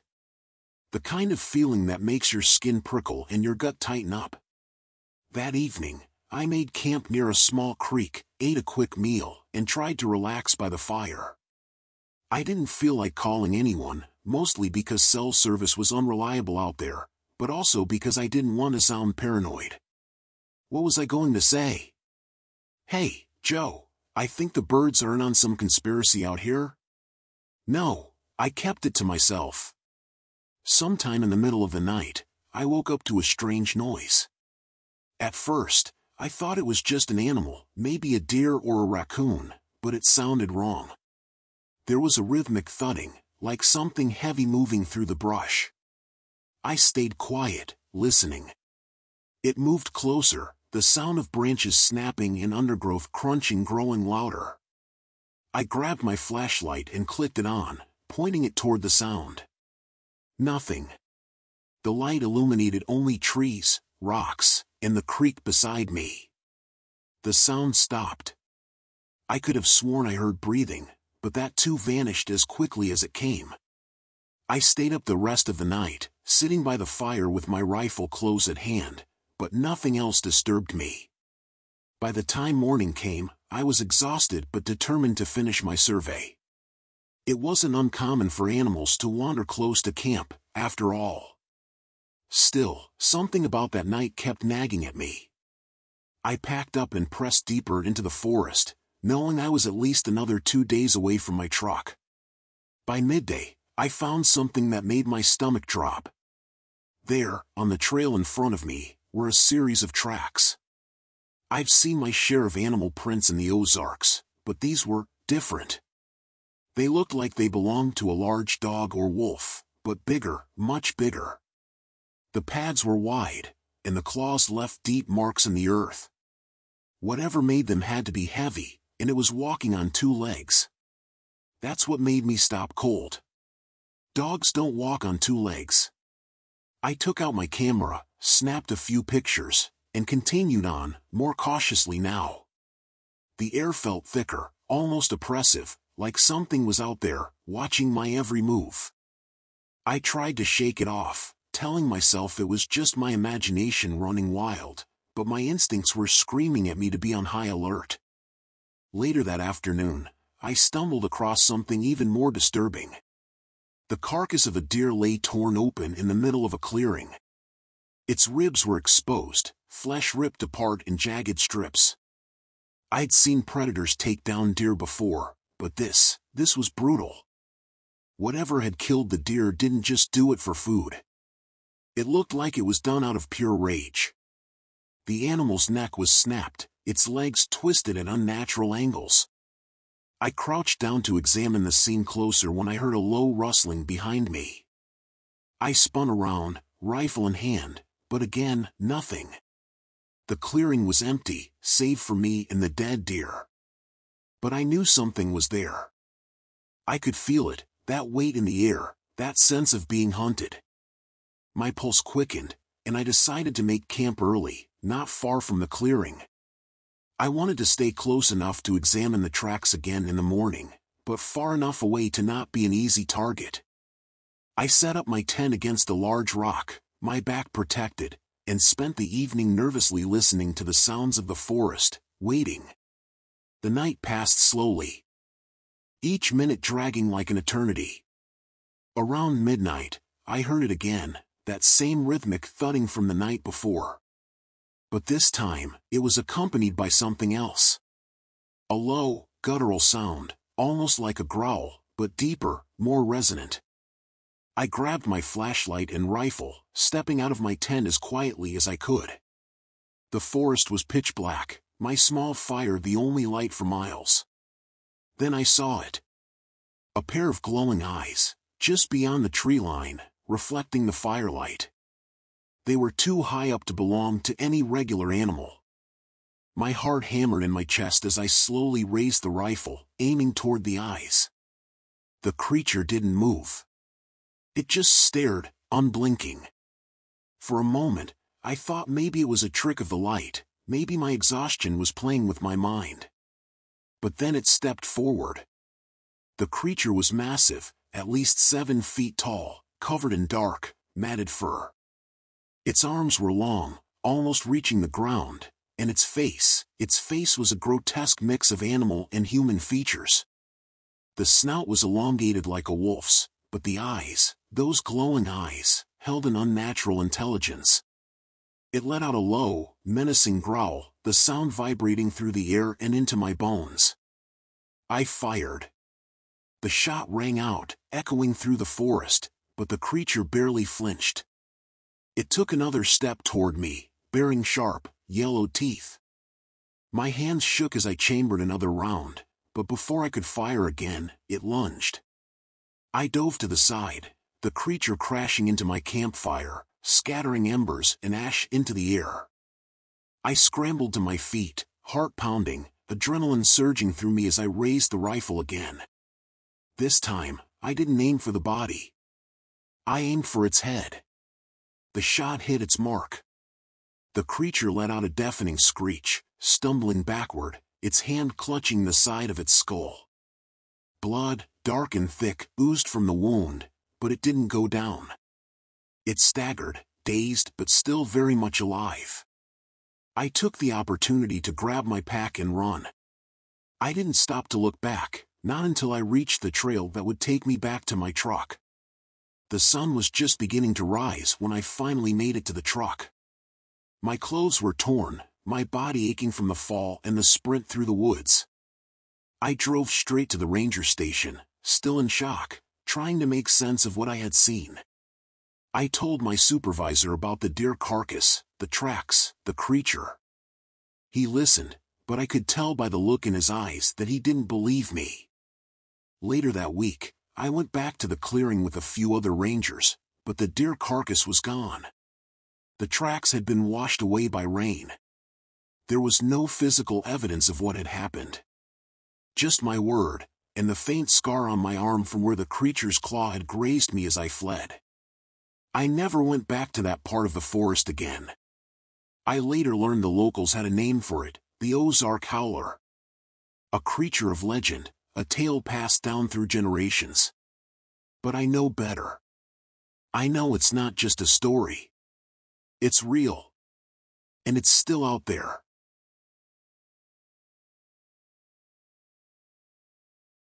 My name is Walter Finch, and this happened to me on August 3, 1986, in the thick, uncharted forests of central Pennsylvania.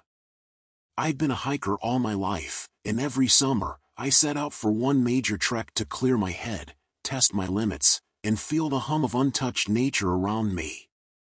This trip, I was aiming to complete a loop around some of the more remote trails in the Allegheny National Forest, an area known for its thick foliage and challenging terrain. Most folks didn't venture out that far, but I'd always found comfort in solitude, away from the sounds and sights of everyday life. I was in my late 30s back then, recently divorced, and honestly, I needed this more than ever. Hiking was more than a pastime, it was a way for me to reconnect with myself. There's something about the way the world quiets in the woods, about the scent of pine and earth mingling in the air, that just gets to the core of you. But I wasn't naive. I knew the dangers of hiking alone, especially in these old woods where cell signals didn't reach and rescue services could take hours, if not days, to find you. I had my compass, a reliable map, a flask of whiskey, and enough supplies to last me the week. I'd planned meticulously, as always, because out there, you can't afford mistakes.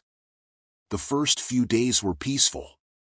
The trails were dense with towering trees that blocked out most of the sunlight, leaving only streams of light flickering through the leaves. At night, the air would cool down, almost chilling, and the woods seemed to come alive with the sounds of nocturnal creatures. The isolation was exactly what I needed, until I reached an area I hadn't planned on, a place that wasn't on my map. On the third night, I set up camp by a stream and noticed an odd path leading away from the trail I'd been following. The map didn't mark it, and there weren't any signs that it was a trail, but it had that unmistakable look of a man-made route, worn down over years. My curiosity got the better of me. Maybe it was an old logging path, I thought, or a shortcut hunters used. Against my better judgment, I decided I'd explore it in the morning, just a quick detour before heading back to the main trail. Morning came with a dense fog that clung to the ground, making everything feel surreal and otherworldly. I packed up camp and started down the path, stepping carefully as the fog gave the forest an unsettling silence. I'd gone maybe half a mile when I noticed something strange. The forest here was too quiet. No birds, no rustling of small animals, nothing but the faint crackle of leaves underfoot. The trees seemed older, their trunks twisted and thick with age, moss clinging to them like they were trying to hide something. It felt as if I was trespassing, as if this part of the forest hadn't been touched by human hands in decades, maybe centuries. After another half mile, I found the cabin. It was ancient, half sunken into the ground, with moss covering the roof and walls. The door was slightly ajar, creaking gently in the breeze that barely reached this far into the woods.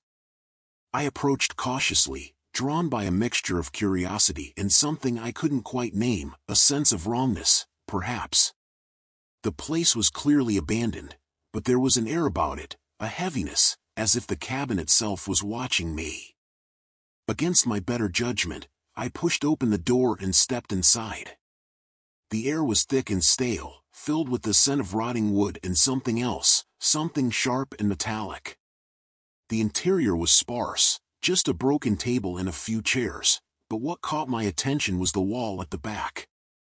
There were markings carved into the wood, symbols I didn't recognize, circles with intersecting lines and odd shapes that seemed to dance if you stared at them too long. I felt a chill run down my spine, but I couldn't look away. And that's when I heard it. A low, rhythmic sound, almost like chanting, coming from somewhere deep in the woods. It was faint, barely audible over the silence, but unmistakable. I turned to leave, a sense of dread growing in my gut, but as I stepped out, I noticed something at the edge of the clearing, a figure, standing unnaturally still between the trees. I couldn't make out any details. It was tall, gaunt, with limbs that seemed too long for its body, and it wore what looked like animal skins, draped over its shoulders like some kind of primitive cloak. Its face was hidden in shadow, but I could feel its eyes on me, cold and calculating. I froze, heart pounding as I tried to rationalize what I was seeing. A hunter, maybe, or someone else who'd taken a wrong turn out here. But then it moved. It took a step forward, slow and deliberate, and I realized it was holding something, a spear, carved from a thick branch with a sharp, jagged stone tied to the end. The chanting grew louder, as if coming from all around me, and I felt panic surge through my veins. I didn't think. I just ran. I sprinted back down the path, lungs burning, legs aching, but the sounds were getting closer. I could hear the crack of branches and the soft thud of footsteps not far behind.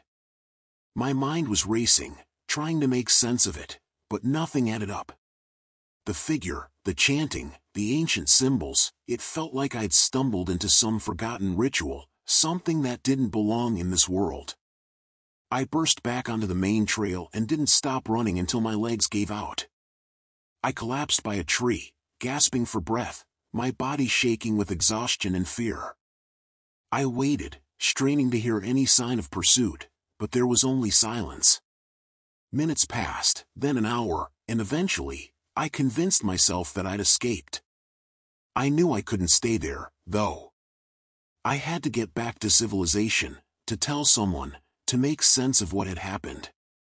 But as I stood up, I noticed something on the ground in front of me, footprints. They were large, barefoot, and led back down the trail, deeper into the forest. the footprints stretched off into the trees, large and distinct, pressing deep into the damp soil. Each step was spaced wider than I could ever reach, almost unnatural in its length. For a moment, I just stood there, frozen, my heart pounding in my ears as I tried to wrap my head around what I was seeing. There was no way those could belong to a human, not with that kind of stride. I turned in the opposite direction, forcing my legs to move, half stumbling as I broke into a run. My only thought was to put as much distance between me and whatever had left those prints. The path seemed longer now, twisting in unfamiliar ways, as though the forest itself had shifted to trap me. The trees loomed closer, branches clawing at me as I pushed through. Finally, I broke through the tree line and saw the road, gravel and dirt stretching in both directions, a faint sign of civilization. I staggered toward it, barely aware of my surroundings, until the headlights of a passing truck caught me off guard. I waved it down frantically, my hand shaking as the truck pulled over. The driver, an older man with a wary expression, watched me climb into the cab. "You look like you've seen a ghost," he said, his voice rough but kind. I didn't respond, just nodded, trying to catch my breath, still feeling the weight of eyes watching me from the woods. As we pulled away, I glanced back one last time at the dark line of trees, half expecting to see that figure standing there. But there was nothing, only the endless stretch of forest disappearing into the night. The driver didn't ask any more questions, and I didn't offer any answers.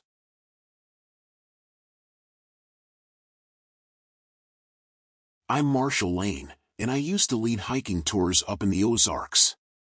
This happened to me on October 7, 1986, during one of those trips I had done dozens of times before, but it was the last time I ever set foot on that mountain. I've been hiking these trails since I was a kid, growing up not far from the Arkansas border, and there's something special about the place. The quiet, the sheer rugged beauty of the mountains, none of it ever gets old. I've been leading folks through these parts for years, from weekenders looking for a little adventure to seasoned outdoorsmen seeking something more. That fall, I had a small group, a couple from St. Louis, Dean and Tammy Warren, and another guy named Luke Ridley, a loner from Kansas City. The plan was simple, a 3-day trek to a remote peak, camp for a night, and hike back.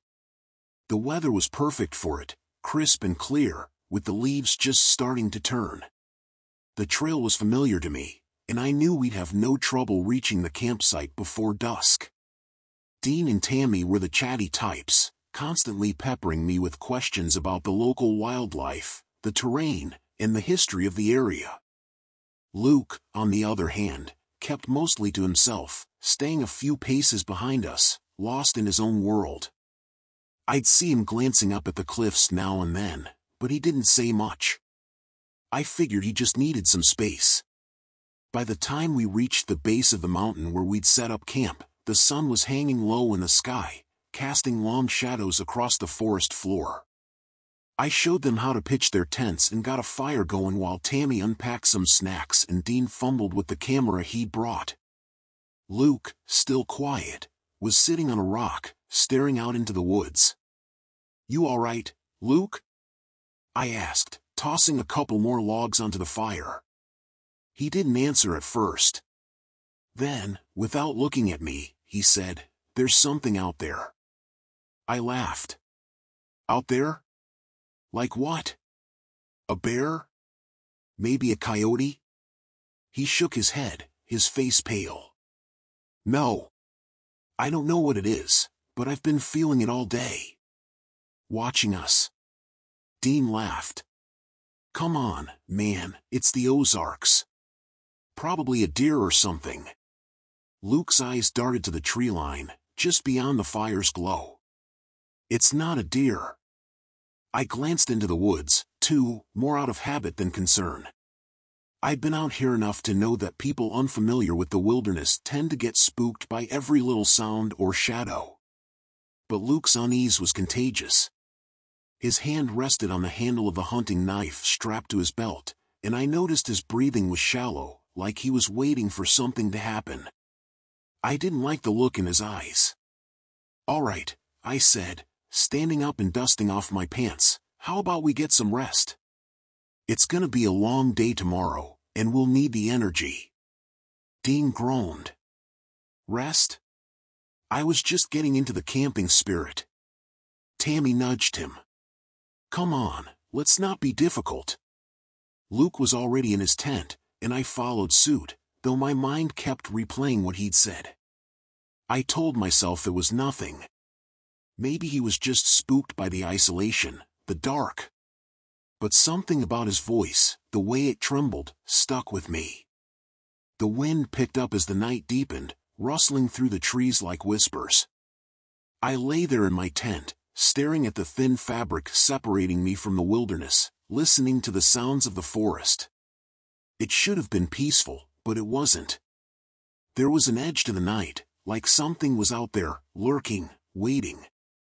I must have dozed off at some point because the next thing I knew, I was jolted awake by a scream.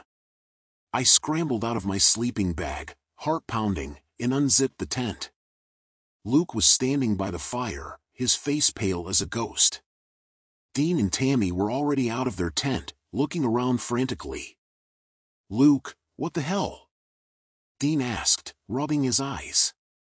Luke pointed into the woods, his voice barely a whisper. "It's out there, I saw it." I followed his gaze, squinting into the darkness. "Saw what?" He didn't answer. Instead, he started walking toward the trees, knife drawn. "Luke, wait!" I called, grabbing my flashlight and following him. Dean and Tammy trailed behind, clearly confused but too freaked out to stay behind. We followed Luke deeper into the woods, the beam of my flashlight cutting through the darkness. The further we went, the more I started to feel it, too, a presence. Like the forest was alive, watching us, waiting. My pulse quickened, and I had to fight the urge to turn back. Something wasn't right. We reached a small clearing, and that's when I saw it. At first, I thought it was a bear. But no bear I'd ever seen stood on two legs like that, its eyes glowing faintly in the light. It was tall, impossibly tall, with matted fur hanging from its limbs like moss. Its face was wrong, too long, too sharp.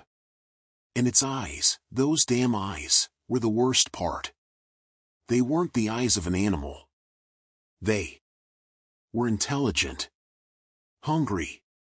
For a moment, none of us moved. We were frozen, staring at the thing as it stared back. Then, without warning, it let out a sound, a low, rumbling growl that seemed to vibrate in my chest. Luke lunged at it, knife raised, but the thing swatted him aside like he weighed nothing. He flew back, hitting the ground hard. "Run!" I shouted, shoving Dean and Tammy toward the trees. We bolted, crashing through the underbrush, my heart hammering in my chest. I could hear the thing behind us, its heavy footfalls shaking the earth. I didn't dare look back. All I could think about was getting away, putting as much distance between us and it as possible. We reached a ridge, and I skidded to a halt, grabbing Dean by the arm to stop him from running over the edge. Below us was a steep drop, jagged rocks waiting at the bottom. We were trapped. Tammy was gasping for breath, her eyes wide with terror. "What do we do?" I scanned the area, trying to think. My flashlight flickered, and for a moment, the beam caught something in the distance, a cave, hidden in the rocks. "Over there!" I pointed. "We can hide in that cave." We sprinted toward it, the thing still behind us, getting closer with every step. The mouth of the cave loomed in front of us like a black hole, and we dove inside just as the thing crashed through the trees, snarling. We huddled in the darkness, trying to catch our breath, listening to the thing pacing outside. I could hear its claws scraping against the rocks, its breath rasping like it was sniffing us out. "Marshall," Tammy whispered, her voice trembling. "What was that?" "I don't know," I admitted, my hands shaking. "But we can't stay here." It'll find us eventually. Dean peeked out from behind a rock, his face pale. It's circling the cave. We're trapped. I didn't want to believe it, but I knew he was right. We couldn't outrun it, and we couldn't fight it. Not without something more than a knife and a flashlight. And then I remembered something. The flare gun. I always carried one in case of emergencies, tucked away in my pack. Stay here, I said, crawling toward the mouth of the cave. The thing was pacing back and forth, its silhouette barely visible against the night sky. I reached into my pack, fingers fumbling as I pulled out the flare gun. My hands were slick with sweat, and for a moment, I wasn't sure I could do it. But then I thought of Luke, lying out there somewhere, and I knew I had to. I took aim and fired. The flare shot into the air with a blinding flash, illuminating the creature in all its grotesque glory. For a split second, I saw it clearly, the long, matted fur, the twisted, animalistic features, the eyes burning with malice. And then it was gone, disappearing into the trees with a shriek that echoed through the mountains. We waited in silence, hearts pounding, but it didn't return. We were alive. By the time we made it back to camp, the sun was rising, casting a pale light over the clearing. There was no sign of Luke. His knife was still there, stuck in the dirt where he'd dropped it, but he was gone. I never found out what happened to him. The rangers searched for days but came up empty. They said he must have wandered off, gotten lost in the woods. But I knew better. That thing, it took him. I never went back to those mountains after that.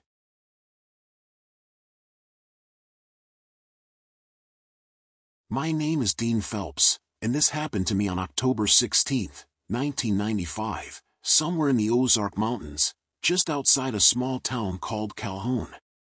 I was out there to do what I usually did when life in town got a little too loud: hike, camp, lose myself in the peace of the wilderness for a few days.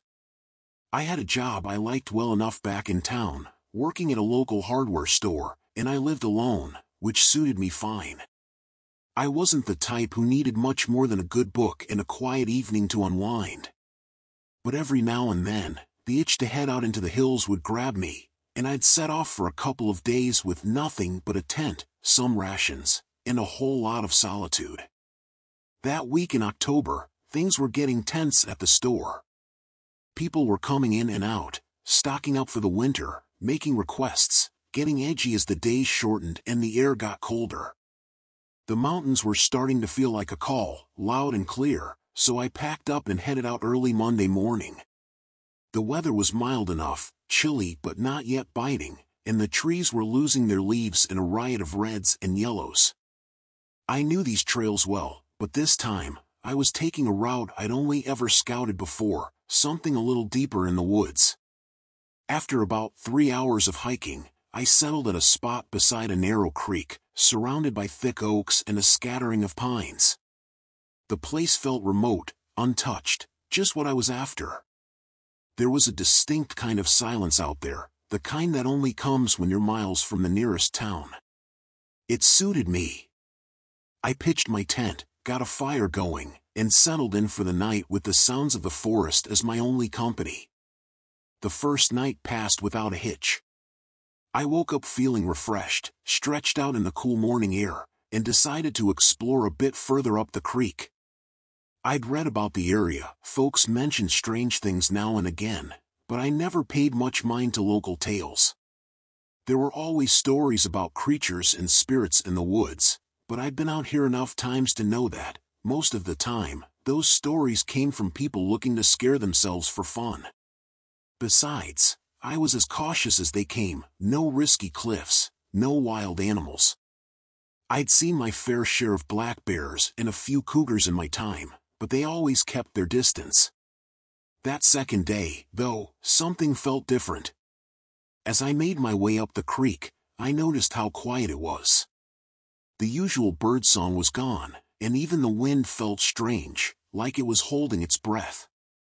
The sense of solitude I usually found comforting now felt heavy, pressing in on me.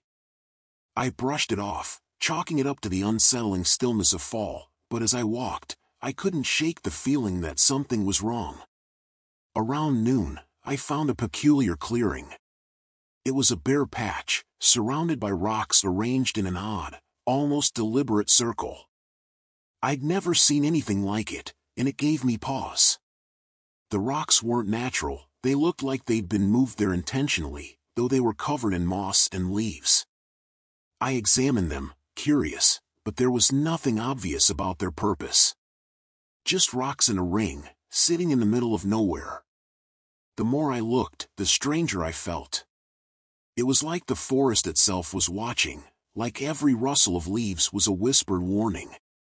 A chill ran down my back, and I felt a sudden urge to turn back, to leave that place behind. But something else kept me there, some mix of curiosity and stubbornness.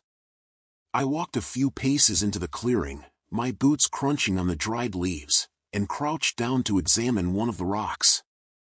That's when I heard it, a low, distant sound. Not an animal, not the wind. It was like a voice, a murmur that didn't belong. I stood up fast, scanning the trees, but there was no one there.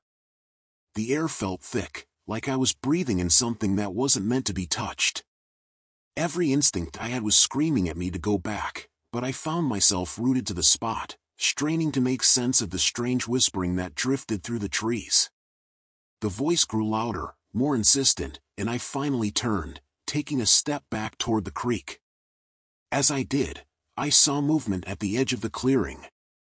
Something shifted in the shadows, a shape that didn't make sense. It was tall, lean, and just beyond clear sight. I froze, watching it. It stood there, silent, as if it was waiting for me to move. I felt my heart pounding, adrenaline hitting me hard as I backed away slowly, my eyes locked on the thing in the shadows. I didn't know what I was looking at, but I knew it wasn't an animal. It was too tall, its limbs too long, and it had an unnatural stillness that set every nerve in my body on edge. The stories I'd brushed off started flooding back, tales of creatures, spirits, things that walked the mountains when nobody was looking. With every slow step I took, it took one, two. It mirrored my movement, almost playfully, as if it was enjoying the slow dread that built up inside me. I wanted to run, but something told me that running would only make it worse. So I kept my pace steady, my eyes fixed on the thing as I moved toward the safety of the creek. As I neared the edge of the clearing, it stopped, tilting its head like it was studying me. And then, without warning, it took a step forward, closing the distance between us in an instant. I stumbled back, my foot catching on a rock, and I fell hard, landing in the cold mud beside the creek. I scrambled to get up, my hands slipping on the wet ground, but it was there, looming over me, its dark form blocking out the faint light filtering through the trees.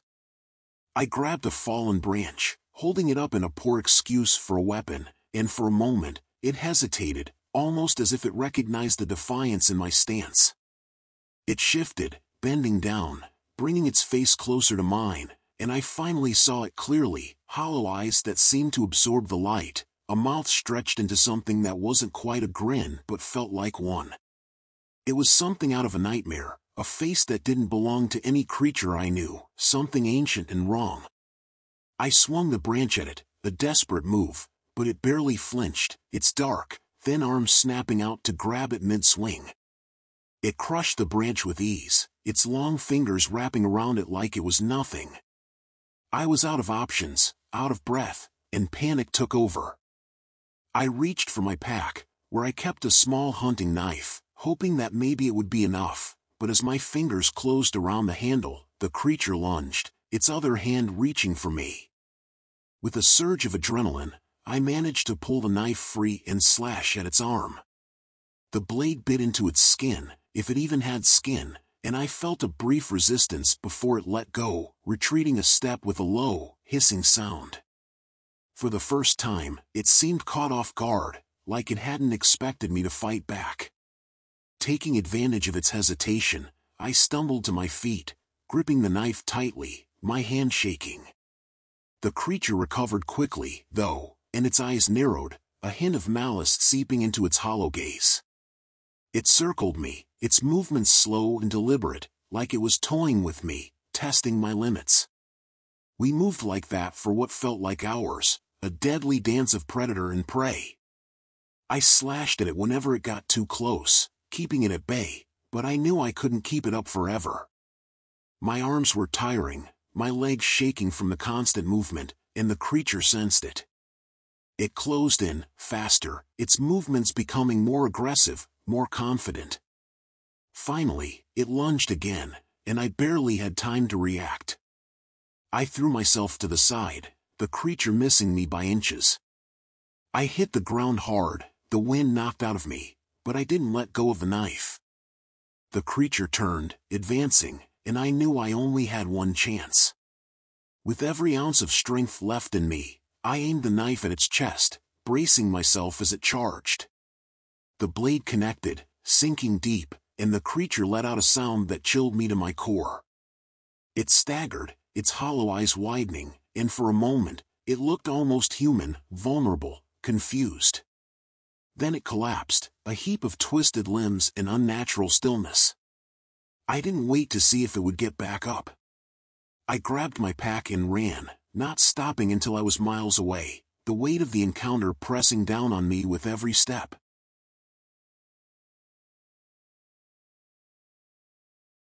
I'm Samuel Donner, and I'm a wildlife researcher.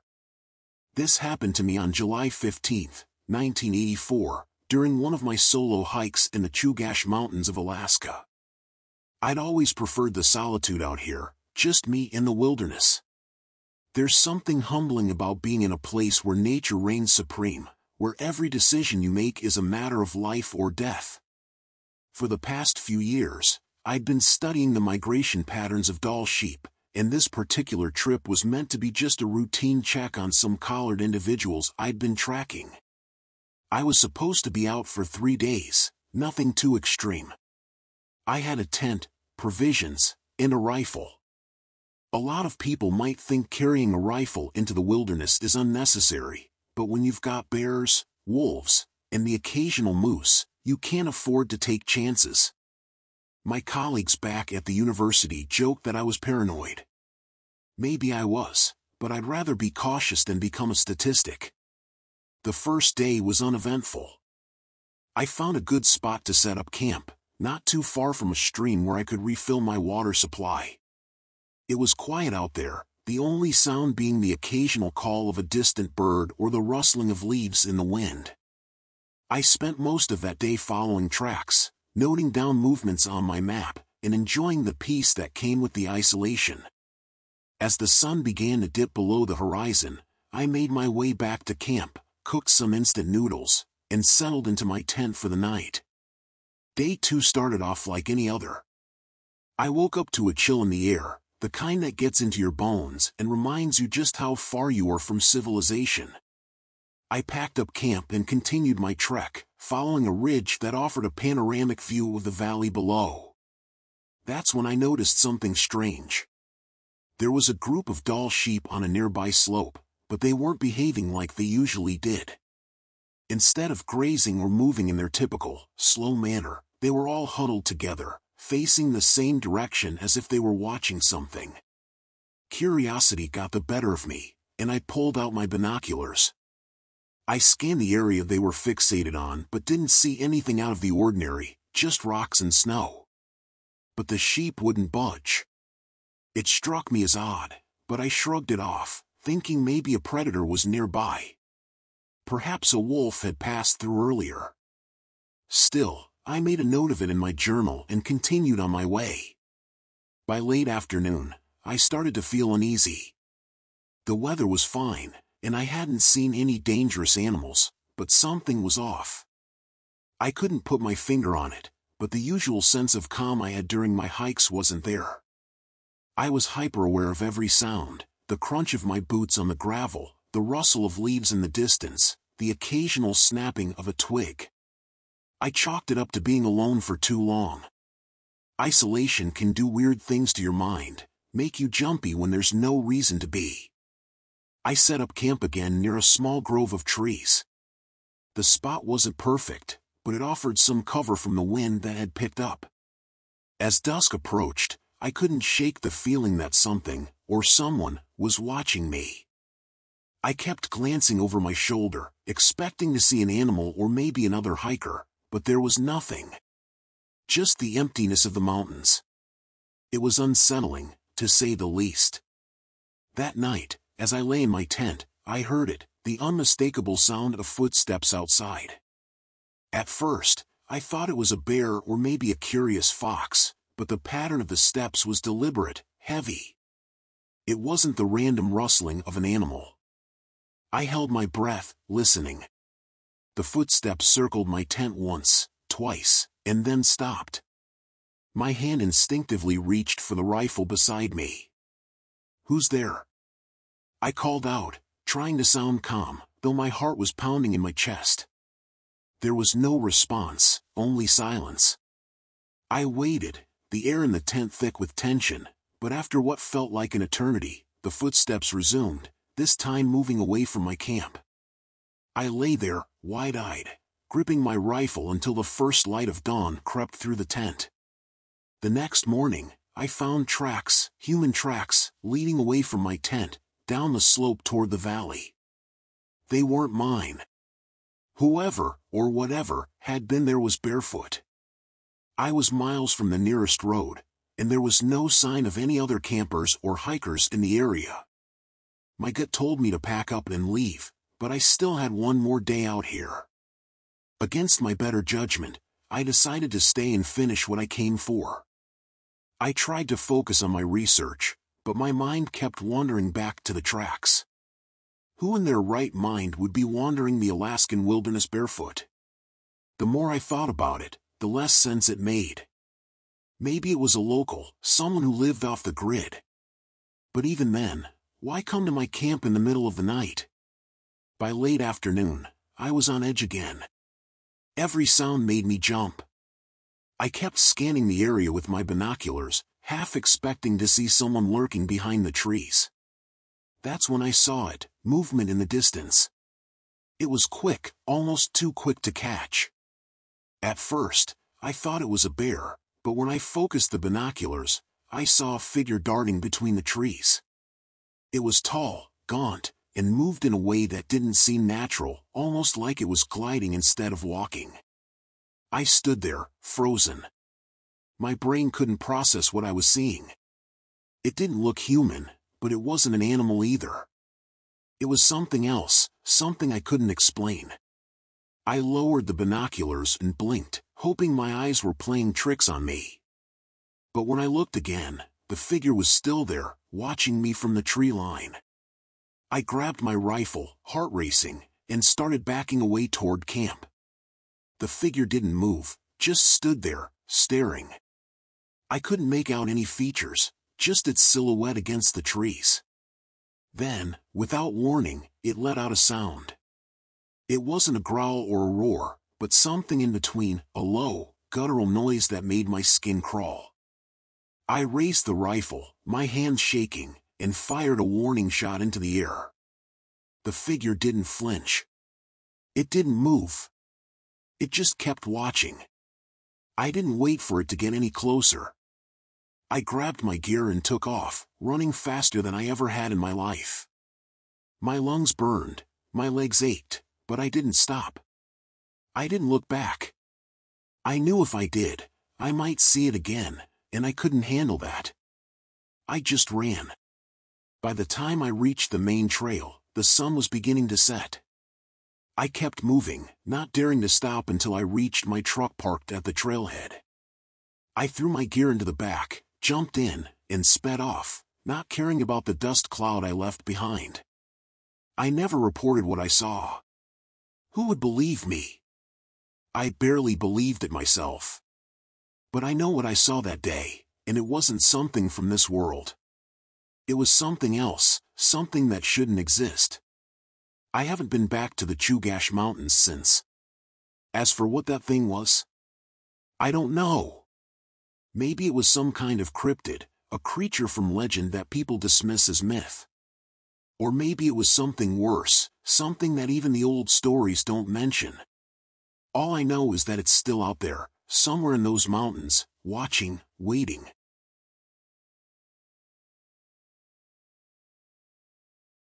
My name is Thad Merrill, and this happened to me on October 14, 1989, in the Ozark Mountains of northern Arkansas. I was alone on a weekend hike, something I'd done dozens of times before. My work as a surveyor kept me in offices more than I liked, and any chance I got to break away into the mountains, I took it. I guess you could say I found a peace out there, a sense of belonging that only came when it was just me, the trees, and the sound of wind in the pines. Nothing quite matches the quiet hum of nature. That weekend, I'd chosen an area I'd only explored once or twice. The trail wound through dense forest, with little sunlight piercing through the thick canopy of oak and hickory. I didn't see another soul on the way up, which suited me fine. I'd packed enough supplies for a couple of nights and had my trusty old .22 rifle slung across my back. It was mostly for small game, but it was reliable and comforting to carry. By late afternoon, the sky had turned a strange shade of gray, thick clouds rolling in over the mountains like a tide. I set up camp near a clearing where I'd have a view of the valley below. The spot was perfect. Trees circled the clearing like silent sentinels, and I felt that familiar sense of solitude. But as night fell, a peculiar unease settled over me, something I couldn't shake. It was the kind of feeling that gnaws at you, even if you can't quite pinpoint the source. Around midnight, I heard the first sound, something distant, almost like a howl. It echoed faintly through the trees, so faint that I questioned whether I'd heard it at all. The sound came again, low and drawn out, cutting through the silence. I sat up, straining to listen, every nerve in my body alert. The forest was still, but something about that sound felt wrong. Too deep. Too hollow. And it wasn't anything I'd heard before. I told myself it was just an animal, maybe a coyote, and tried to sleep. But an hour later, I heard it again, closer this time. I sat up, gripping my rifle, and scanned the darkness beyond my small circle of firelight. I could make out shadows in the trees, shapes that seemed to shift and blur with every flicker of the flames. But there was nothing there, at least nothing I could see. The night dragged on, each hour stretching longer than the last. That strange howl sounded at intervals, sometimes distant, sometimes alarmingly close, but each time it felt closer, creeping in on me. I barely slept, and by dawn, my nerves were shot. I'd been out in the wilderness enough to know that fear can play tricks on the mind, but this felt different, like something was watching, waiting. The next day, I decided to cut my trip short. As much as I hated to admit it, I couldn't shake the feeling that I was being stalked. I packed up my gear, slung my rifle over my shoulder, and started back down the trail. The sun was out, but even in the daylight, the forest felt wrong. I was careful, glancing over my shoulder more than I'd care to admit. Every rustle in the underbrush made me jump, every snap of a twig sent a jolt of adrenaline through me. About halfway down the trail, I noticed something odd. Tracks large, deep prints in the dirt, like a massive animal had passed through. They were wider than any bear track I'd ever seen, with long, claw-like impressions at the toes. I knelt down, studying them, my mind racing. Whatever made those tracks was big, heavy, and nearby. I followed the tracks cautiously, my rifle at the ready. They led me off the trail, winding through the trees and over rocky outcrops.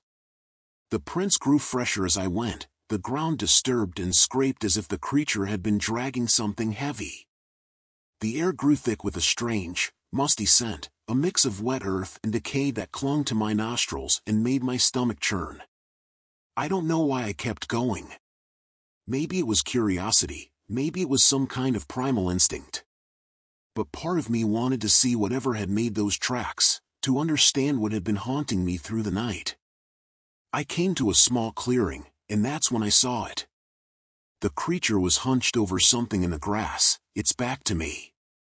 Its body was massive, easily 7 feet tall, with dark, matted fur and long limbs that seemed to bend at odd angles. Its hands, or what passed for hands, were clawed, gripping what looked like a deer carcass. The smell hit me like a punch, a sickening stench of rot and blood that made my stomach lurch. I froze, barely breathing, praying that it wouldn't turn around. My mind was racing, trying to make sense of what I was seeing. This wasn't a bear, or any animal I knew. It looked like something out of a nightmare, something primal and wrong. Then, as if sensing my presence, the creature lifted its head. Slowly, it turned, and I saw its face, or at least the thing that passed for one. It had sunken eyes that glowed with an unnatural yellow light, a mouth lined with jagged teeth that seemed too large for its head. Its gaze locked onto mine, and a cold dread washed over me, the kind that burrows deep and refuses to let go. In that moment, I realized I wasn't dealing with a simple predator. This was something else, something that didn't belong in the natural order. It let out a guttural snarl, a sound that vibrated through my bones, and rose to its full height, towering over me. Without thinking, I raised my rifle and fired. The shot rang out, echoing through the trees, but the creature barely flinched. It stared at me with those glowing eyes, almost as if it was amused. I fired again, this time aiming for its head, but the bullet seemed to pass through it as if it was nothing more than smoke. Panic surged through me, and I backed away, my mind racing for a plan. The creature took a step toward me, slow and deliberate, its movements unnaturally smooth. I stumbled back, tripping over a root, my rifle slipping from my grasp. I scrambled to my feet, grabbing a branch to steady myself, and swung it at the creature with all the force I could muster. The branch shattered against its side, splinters flying, but it didn't even blink. Realizing I was outmatched, I did the only thing I could think of, I ran. Branches whipped against my face as I tore through the trees, my lungs burning, every instinct screaming at me to keep moving. I could hear it behind me, its footsteps heavy and relentless, like a predator toying with its prey. I don't know how long I ran, but eventually, the trees thinned, and I burst out onto a dirt road, barely able to catch my breath. I glanced back, expecting to see it emerge from the shadows, but the forest was still. Silent. For a moment, I thought I'd escaped. But as I doubled over, catching my breath, that sense of dread washed over me again. It wasn't over. The creature was still out there, lurking in the tree line, hidden by the thick shadows, and I could almost feel its eyes on me, watching, waiting. I knew I couldn't keep running. The thing would track me down, wear me out. I'd need to stand my ground if I wanted any hope of survival. My hands fumbled for my rifle, and I checked the chamber. 2 rounds left. I could only hope they'd be enough. Steeling myself, I looked around for anything I could use. Just off the road, there was an old, rusted logging truck abandoned years ago, its metal frame poking out from the underbrush. The bed of the truck held chains, hooks, and a couple of oil drums, and it gave me an idea. I climbed into the truck's cab, rummaging through the glove compartment until I found a battered old lighter. Just as I stepped out, the creature emerged from the woods, creeping into the faint light. It moved slowly, almost lazily, as if savoring the hunt.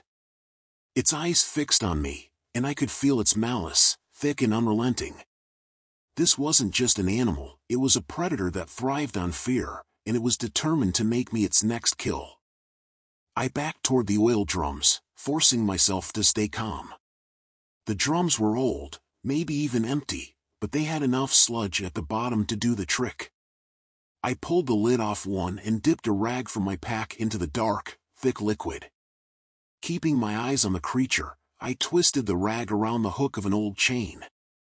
The creature lunged forward, its claws flashing in the dim light, and I swung the chain, lighting the rag just as it closed the distance. The makeshift torch burst into flames, the fire catching the creature's attention. It hesitated, its eyes narrowing, a growl rumbling from its throat. I swung the flaming chain toward it, forcing it back a step. The fire flickered and cast strange shadows across its face, and for the first time, I saw a hint of something in its eyes, hesitation, maybe even fear. Emboldened, I swung again, the flames dancing as they lit up the space between us. The creature snarled, retreating into the shadows, but I pressed forward, not giving it the chance to regroup. My heart pounded, every muscle in my body tense, but I refused to let up. I couldn't give it an inch. Just then, it lunged again, faster and more aggressive this time, its claws slashing through the air. I sidestepped, narrowly avoiding its strike, and swung the torch at its face. The flames licked at its fur, and it let out a screech that was half howl, half scream. It recoiled, swiping at its own face as the fire spread across its fur, its eyes filled with a furious, animalistic rage. Seizing the moment, I grabbed my rifle, took a steadying breath, and aimed. This time, I didn't go for the head. I aimed lower, right at its chest, and pulled the trigger. The shot echoed through the clearing, and the creature staggered back, clutching at the wound, black blood oozing from between its claws. It fell to its knees, its gaze still fixed on me, but the fire was spreading, consuming its matted fur and crackling across its limbs. I watched as it writhed, its body buckling under the flames. It let out one last, terrible scream, a sound that seemed to shake the very ground beneath me. And then, with one final, shuddering breath, it collapsed, the flames engulfing it completely. I stood there, watching the fire burn, the smoke curling into the night sky.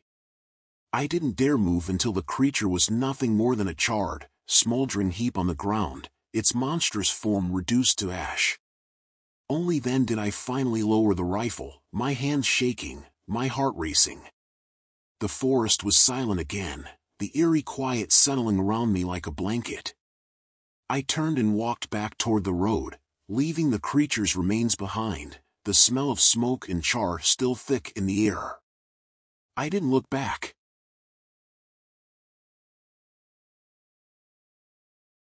I'm Malcolm Shaw, and I used to work as a wildlife researcher out of North Carolina. This happened to me on June 18, 1987, just before I moved to a new project in the Pacific Northwest. I was on my last assignment, hiking deep into Pisgah National Forest to track elk migration patterns for a final report. I had no idea that hike would be anything but routine until I met him. At the time, I was 35, single, and deeply invested in my career. My life was mostly on the road, from one research site to another, and I liked it that way. It gave me a sense of freedom. I wasn't tied down, no family commitments. My parents had passed early, and I never felt the pull to settle down. It was just me, the wild, and the animals I studied. That morning, I parked my truck off an old Forest Service road, packed my gear, and set off into the trees. The sky was overcast, casting the forest in a muted gray light, and the air was thick with humidity. I hiked for hours, my GPS unit keeping track of my location as I went deeper into the forest. The forest felt still, quieter than usual. The typical sounds of birds and rustling leaves seemed muffled, almost like the forest itself was holding its breath. Around midday, I reached a small clearing near a creek where I planned to set up a trail camera. As I worked, something felt off, a creeping unease that I couldn't quite place. I chalked it up to being alone in the wilderness. Sometimes your mind plays tricks on you when you're miles away from anyone. I pushed the feeling aside and started heading west, deeper into the woods. My route would take me through a dense section of forest known for its maze-like network of deer trails. The deeper I went, the more oppressive the quiet became. My radio, which usually picked up the local ranger station, was giving nothing but static. Then, I saw it. At first, it was just a shape, a man standing in the distance, partially obscured by trees. He was maybe 100 yards off the trail, just standing there. It was odd. No one should have been out there. The area I was in wasn't part of any marked trails or campsites. I stopped in my tracks, watching him. He didn't move. I considered calling out, but something about the way he stood, too still, too rigid, kept me silent. I adjusted my pack and continued along the trail, trying to ignore the unease crawling up my spine. But when I glanced back, the man was gone. The forest swallowed him whole without a sound. I picked up my pace, focusing on the task at hand. My plan was to reach the ridge before dusk, then loop back to my truck by nightfall. But the further I went, the more that strange, oppressive feeling returned. I felt watched. Every time I stopped to listen, the forest gave me nothing, no wind, no birds, no movement. Then, about 2 miles from the ridge, I saw something that made my stomach twist into knots. Hanging from the branch of a low pine tree was a deer carcass. Its throat had been slashed open, and its body was strung up like a macabre trophy. There were no wolves in the area, and the cut was too clean for any animal. It had to be human. I scanned the area, adrenaline pumping through my veins. My first thought was poachers, but this felt too deliberate, too personal. I backed away slowly, my eyes darting from tree to tree, trying to catch any movement. The forest was still, eerily so. I debated turning back right then, but something stubborn in me pressed on. I wasn't about to let fear drive me off my assignment. I told myself it was probably some idiot hunter trying to send a message, though who that message was for, I didn't know. As I moved further along the trail, I couldn't shake the feeling that I wasn't alone. I heard footsteps, soft, deliberate, matching my own pace. I stopped. They stopped. I walked faster. They matched me. I was being followed. The sun was dipping low now, casting long shadows through the trees. I knew I was in trouble. I turned off the trail and started cutting through the forest, trying to throw off whoever was following me. My heart pounded in my chest, my breath coming in short, sharp gasps. After what felt like an eternity, I reached the ridge. But my relief was short-lived. As I crested the hill, I saw a man standing at the edge of the clearing. It was the same man from earlier, tall, thin, his face hidden in the shadow of his wide-brimmed hat. He hadn't moved since I'd first seen him. He was just waiting. I drew my hunting knife, keeping it low by my side. "What do you want?" I called out, my voice steady despite the terror gnawing at me. The man didn't answer. He just stood there, his head tilted slightly, like he was studying me. I took a step forward, gripping the knife tighter. "Look, I don't want any trouble. I'm just passing through." Still nothing. He didn't even flinch. I considered turning and running, but something told me he'd catch me before I made it far. The tension between us was unbearable, like a string pulled too tight, ready to snap. Then, without warning, he lunged. I barely had time to react. He moved faster than any person should have been able to, closing the distance in an instant. I slashed out with the knife, catching him across the arm. He didn't make a sound, didn't even react to the pain. His other hand shot out, grabbing me by the throat and slamming me into the ground. My vision blurred, the world spinning as I gasped for air. I kicked out, landing a blow to his knee. He grunted, his grip loosening just enough for me to slip free. I scrambled to my feet, knife raised, ready for his next move. But he didn't attack again. Instead, he stepped back, blood dripping from the cut on his arm. He tilted his head again, as if amused. Then, in a voice that was barely a whisper, he said, "This is my land."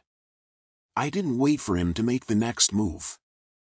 I turned and ran, sprinting through the forest like my life depended on it, because it did. I could hear him behind me, his footsteps pounding the earth as he chased me through the trees. Branches whipped at my face, and the underbrush tore at my clothes, but I didn't stop. I couldn't. My lungs burned, my legs ached, but fear kept me moving.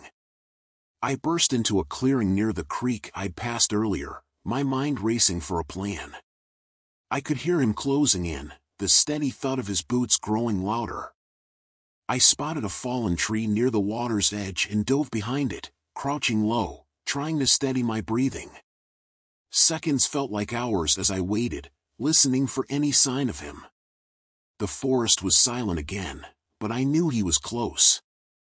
I tightened my grip on the knife, every muscle in my body tensed, ready to fight. Then, he appeared at the edge of the clearing, his eyes scanning the area. He moved slowly, methodically, like a predator hunting its prey. I held my breath, praying he wouldn't see me.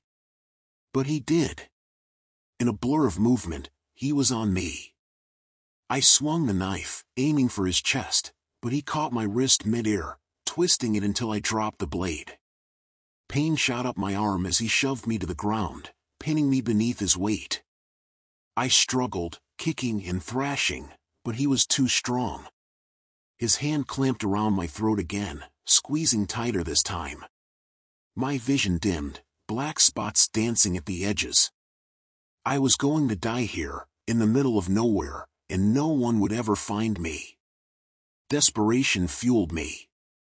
I reached out blindly, my hand closing around a rock half buried in the dirt. With the last of my strength, I brought it down on his head.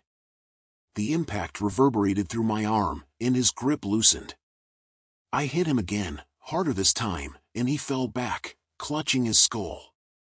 I scrambled to my feet, grabbing the knife as I staggered away from him. He was on his knees now, blood running down his face, but his eyes were still locked on me, filled with a cold, unwavering hatred. I didn't wait to see if he'd get up. I ran. By the time I made it back to my truck, I was drenched in sweat, my hands trembling as I fumbled with the keys. I half expected him to come charging out of the trees, but the forest remained still, watching in eerie silence as I peeled out of the clearing and sped down the forest road. I never told anyone what happened out there. Who would believe me? There was no body, no evidence of the man who'd tried to kill me. Just the memory of those cold, hollow eyes, and the knowledge that he was still out there, somewhere, waiting for his next victim.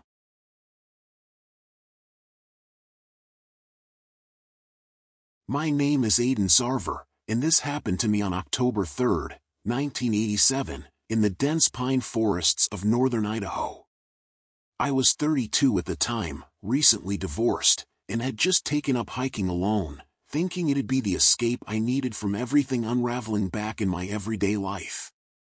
There was something about the wilderness that felt like an antidote, a place I could go to feel alive without anyone around, just the trees, the sky, and miles of untouched terrain. That fall, I'd started making regular trips out to Sawtooth National Forest. I'd pack light but thorough, carrying only what I'd need to keep myself safe and comfortable for a few nights alone. On that particular Friday, I planned to hike up to a remote lake I'd heard about from another hiker. He'd mentioned it casually as we passed each other on a trail weeks prior. "You should check out Leech Lake," he'd said. "It's tucked away, real quiet. Beautiful, too." There was a haunted look in his eye when he mentioned it, but I'd chalked it up to him being one of those types who liked to dramatize their experiences. Still, I was intrigued. So I took off early that morning, loaded up with a small pack, my tent, a bit of food, and, as always, my old Smith & Wesson tucked in a side pocket for reassurance.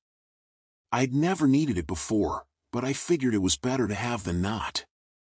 The trail leading up to the lake was overgrown and unmarked, likely a path that hadn't been used much since the season had turned colder. That only made me more excited.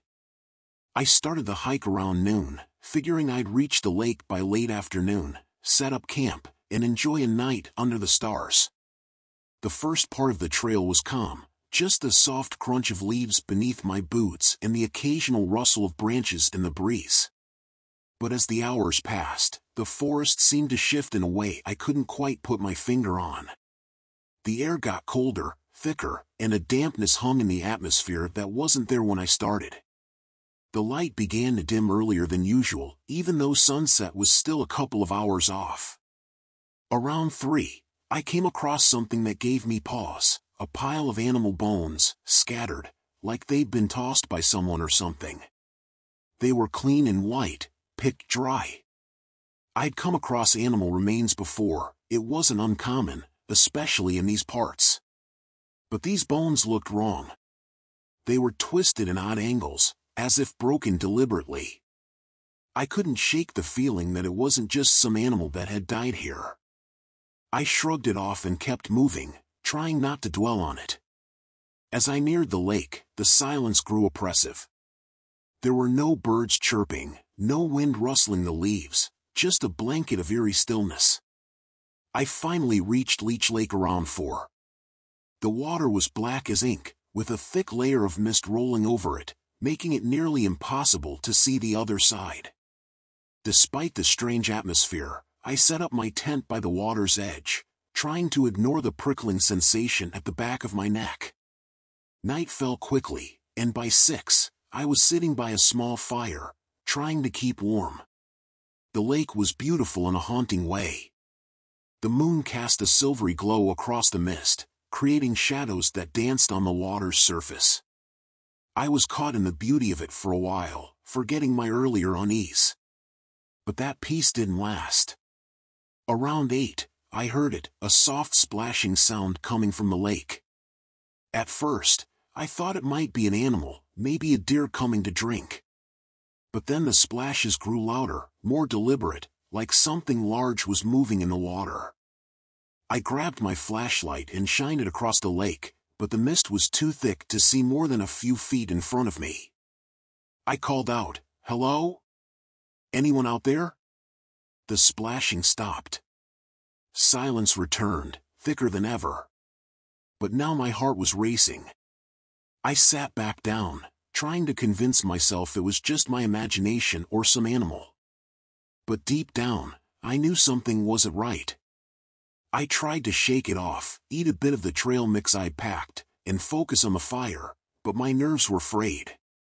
Not long after, I heard a low, whispering sound. It was so faint I thought it was the wind at first, but as I listened closer, I realized it wasn't. It was words, quiet, incomprehensible, but unmistakably human. I stood up, scanning the trees around me with my flashlight, but the beam of light only cut through a few feet of mist, barely illuminating the dense shadows. "Hello?"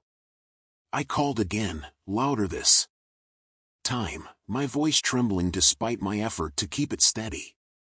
Silence. The whispering stopped, replaced by that unbearable stillness. My hand instinctively moved to my side pocket, gripping the handle of my revolver. I'd never had to use it on anything but targets, but that night, every instinct I had told me to be ready. Then came the smell, a sickly, metallic odor that wafted in from the direction of the lake. It reminded me of the scent of blood and decay, a smell that was both familiar and revolting. I gagged, pulling my shirt up over my nose. Whatever was out there was close. The whispers started again, louder now, like someone, or something, was circling my camp, just out of sight. The voice was raspy, distorted, as if speaking through a broken throat. "Aiden," it said, drawing my name out in a slow, deliberate tone. My blood ran cold. I hadn't told anyone my plans for this trip, not even my brother. There was no way anyone should know I was here. The whispering grew louder, closer, until I could feel the breath of it on the back of my neck. I spun around, shining the flashlight wildly, but saw nothing. Then, I caught a glimpse of movement near the edge of the lake, a dark figure emerging from the water, its shape shifting and unsteady, as if it was struggling to take form. I backed up slowly, drawing my revolver. the figure moved toward me with jerking, unnatural steps. It was tall, hunched, its skin an ashen gray, like it had never seen the light of day. Its face was a twisted mess, eyes hollow and black, staring at me with a hunger that went beyond anything I'd ever seen. I fired a shot, the sound echoing through the trees, but the figure didn't stop. It just kept coming, its mouth stretching into an unnatural grin, revealing rows of sharp, jagged teeth. I fired again, and again, until I was out of bullets. Still, it advanced, unfazed, reaching out a skeletal hand toward me. With no other option, I turned and ran, crashing through the trees, my heart pounding so loudly I could barely hear the crunch of leaves beneath my feet. The creature followed, its footsteps heavy and relentless, closing the distance faster than I thought possible. I stumbled over a root, catching myself just in time, but I could feel it getting closer, its cold, fetid breath against my skin. Somehow, I managed to reach a rocky outcrop overlooking the lake. There was nowhere else to go. Trapped, I spun around, picking up a jagged rock from the ground, the only weapon I had left. The creature stood at the edge of the outcrop, its empty eyes fixed on me. It raised one long, bony finger, pointing directly at my chest. Without thinking, I hurled the rock with all my strength, hitting it square in the face. It staggered back, letting out a guttural scream that shattered the silence. For a brief moment, it looked vulnerable, as if the rock had somehow broken its hold on this world. Taking advantage of its hesitation, I scrambled down the other side of the outcrop, sliding through mud and rocks until I reached a dense thicket of trees. I didn't stop running, pushing through branches and undergrowth until my legs burned and my lungs screamed for air. I ran until I couldn't hear the creature's footsteps anymore, until the forest returned to that unnatural stillness. I don't know how long I wandered through those woods, disoriented and terrified, but eventually, I found a trail and followed it back to the main road. When I finally reached my car, I collapsed in relief, my body aching, my mind numb from what I'd just experienced. I never went back to that lake. To this day, I can still hear the whisper of my name in the wind, a haunting reminder of the thing I encountered that night. No one believes me when I tell the story, they say it's just my imagination, a trick of the mind. But I know what I saw. And I know that somewhere, in the dark corners of those woods, that creature is still waiting.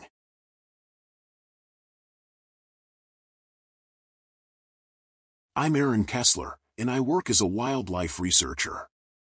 This happened to me on August 7, 1995, while I was deep in the Ozark Mountains, tracking black bears for a seasonal population study. The weather was sweltering that day, the kind of humidity that made the air thick and suffocating. I'd been alone for days, hiking along rugged trails that barely anyone uses anymore. I didn't mind, though, I'm used to solitude, and the peace of the wild always makes the isolation worthwhile. I had set up camp in a small clearing, nestled between the thick trees and a stream that trickled by lazily. It was a good spot, elevated enough to avoid floods, secluded enough to give me the privacy I needed for my research.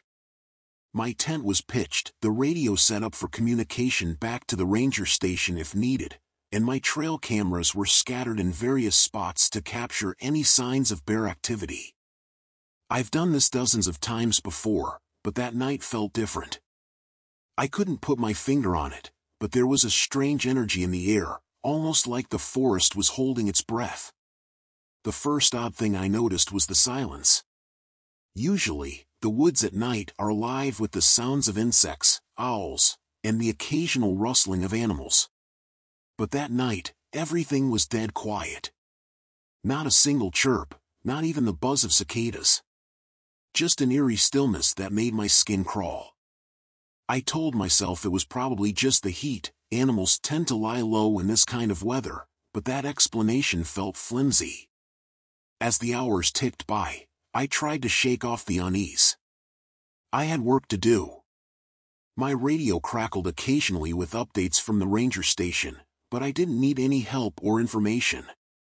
After reviewing the day's data and logging my observations, I decided to get some sleep. But as I lay there in my tent, the silence pressed in around me, and I found myself wide awake, staring at the dark ceiling. Then, around midnight, I heard it. At first, it was faint, like the sound of something heavy moving through the underbrush. It was slow and deliberate, almost as if whatever it was didn't care about being quiet. I sat up, listening intently, my hand instinctively reaching for the flashlight by my side. The sound grew louder, closer, until it stopped just beyond my tent. My heart pounded in my chest, but I told myself it was probably a bear, maybe one of the ones I was tracking. I grabbed my flashlight and unzipped the tent slowly, trying not to make any sudden movements. As I shined the beam of light into the darkness, I saw nothing at first, just the trees and the undergrowth swaying slightly in the breeze. But then I caught a glimpse of movement, just at the edge of my vision, something tall and hunched over, standing among the trees. It wasn't a bear. It was something else entirely. The figure was grotesque, its skin pale and stretched tight over its bones. Its arms were unnaturally long, almost dragging the ground as it moved slowly through the trees. And its face, it was distorted, with sunken eyes that glowed faintly in the dark. I froze, unable to comprehend what I was looking at. My brain struggled to process it, to rationalize it, but there was no mistaking what I saw. It wasn't human, and it wasn't any animal I'd ever encountered in the wild. For a moment, it just stood there, staring in my direction, as if it was sizing me up. Then, without warning, it let out a low, guttural noise that seemed to vibrate through the ground beneath me. The sound snapped me out of my trance, and I scrambled back into the tent, zipping it shut as if that flimsy piece of fabric would somehow protect me from whatever was out there. I fumbled for my radio, trying to contact the ranger station, but the static was so thick I couldn't get a signal. The creature outside was moving again, circling my camp slowly, deliberately. I could hear the crunch of leaves and the snap of twigs as it moved, and with each step, my panic grew. I wasn't armed, at least, not in any meaningful way. All I had was a small knife for cutting through brush and a flare gun for emergencies. Neither of which would do me much good against whatever that thing was. My only option was to wait it out, to hope it would lose interest and move on. But it didn't. Hours passed, and the creature stayed, sometimes moving closer to my tent, other times retreating into the woods, only to return minutes later. I didn't sleep. I couldn't. Every time I thought it might be gone, I'd hear that awful, dragging noise again, like it was taunting me, waiting for the right moment to strike. As dawn approached, I finally heard the sound of birds chirping, and the first rays of sunlight began to filter through the trees. The creature hadn't made a noise in hours, and I dared to hope it had left for good. Exhausted and desperate, I unzipped the tent and stepped out, my legs shaking beneath me. The clearing looked the same as it had the day before, but the air felt different, heavy, like the forest was holding some dark secret. I quickly packed up my gear, glancing over my shoulder every few seconds, expecting to see that pale, distorted face watching me from the trees. But I didn't. I hiked out of there as fast as I could, not stopping until I reached the ranger station later that afternoon. I told them what I'd seen, but they didn't believe me. They said it was probably a bear or some other animal, and that the isolation had gotten to my head. But I know what I saw, and it wasn't a bear. A week later, I heard about a missing hiker in the same area. They never found his body, just his pack and some torn clothing. The official report said it was likely an animal attack, but I couldn't shake the feeling that whatever I had seen was responsible. Years have passed since that night, but the memory of that creature still haunts me. I've spent my life in the wilderness, studying animals and tracking predators, but nothing has ever scared me like that thing did. It was unnatural, something that didn't belong in this world. I still go back into the woods, but never alone. Not anymore. I learned my lesson the hard way. There are things out there, things that don't care about the rules of nature or man. And once they've marked you, they never really let go. Whatever was in those woods that night, I know it's still out there. Waiting.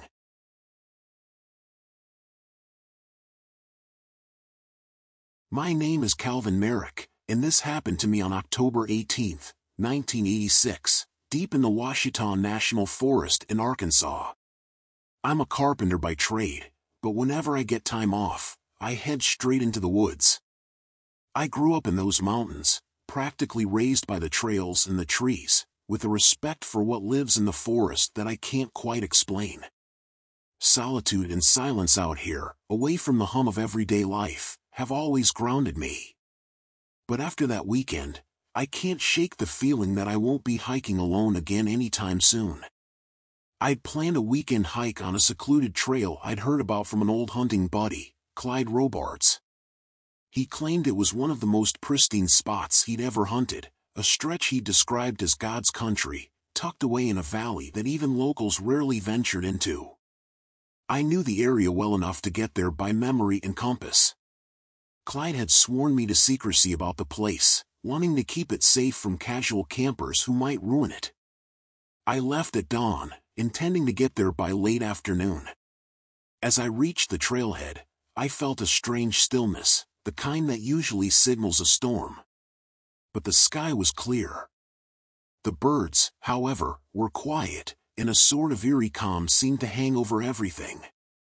I chalked it up to early autumn settling in, a time when the forest feels in between, caught somewhere between summer's buzz and winter's sleep. The first few hours passed uneventfully, with nothing more than the crunch of leaves under my boots and the sound of a distant stream. By evening, I'd found a clearing near the edge of a small cliff, where I decided to set up camp. The view was impressive. You could see miles of rolling trees, and the sun cast an orange glow over the landscape. After setting up my tent and starting a small fire, I settled in with a can of beans and some jerky, feeling content and grateful. But then came a sound, just out of earshot, muffled and distant. It was like the hum of a low engine or the rush of wind, but neither quite fit. I'd heard every sound imaginable out here over the years: coyotes, owls, even the odd bear shuffling through the underbrush. This was something else entirely, something that seemed both familiar and alien. I tried to ignore it, telling myself it was just the forest playing tricks on me as it got dark. The sound returned in intervals throughout the night, always just far enough away that I couldn't place it. My unease grew, gnawing at me, and I found myself wide awake, gripping the flashlight beside me. It wasn't just the sound, it was the feeling of being watched. I'm not one for paranoia, but something wasn't right. It was as though the forest itself was holding its breath, waiting for something. Around midnight, the sound stopped, and everything went silent, dead silent. I barely had a chance to relax before something heavy and slow started moving just beyond the firelight. I strained my eyes, peering into the darkness, but saw nothing. Heart pounding, I stood up, flashlight in hand, and scanned the area, sweeping the beam back and forth. The footsteps stopped, but in their place came a low, rattling breath, like someone struggling to breathe, only it sounded wrong. Each gasp was wet, labored, and filled with a kind of malice that I felt in my bones. I'd heard stories of folks getting stalked by mountain lions, but this wasn't like anything I'd encountered. The shape, too, was wrong, much too large for any animal I'd ever come across in Arkansas. Whatever it was, it stayed just out of reach, circling my camp, moving with an unsettling, measured pace. I wanted to call out, maybe scare it off, but something told me that would be a mistake. It was as though my voice might give it the invitation it was waiting for, a signal that I was willing to engage. Instead, I clutched the hunting knife strapped to my side, hoping that if it came down to it, I'd have the nerve to use it. Hours passed in a tense standoff, neither of us moving closer. Eventually, exhaustion got the best of me, and I nodded off, knife still gripped in my hand. When I awoke, the The sun was beginning to rise, casting the forest in a pale, gray light. The clearing was empty, and there was no sign of any disturbance. Part of me wanted to brush it off as a vivid nightmare, but deep down, I knew better. There was something out here. I decided to press on, hoping that putting some distance between me and whatever had visited my camp would help settle my nerves. But the deeper I went, the stronger the feeling grew, as if I were being led somewhere against my will.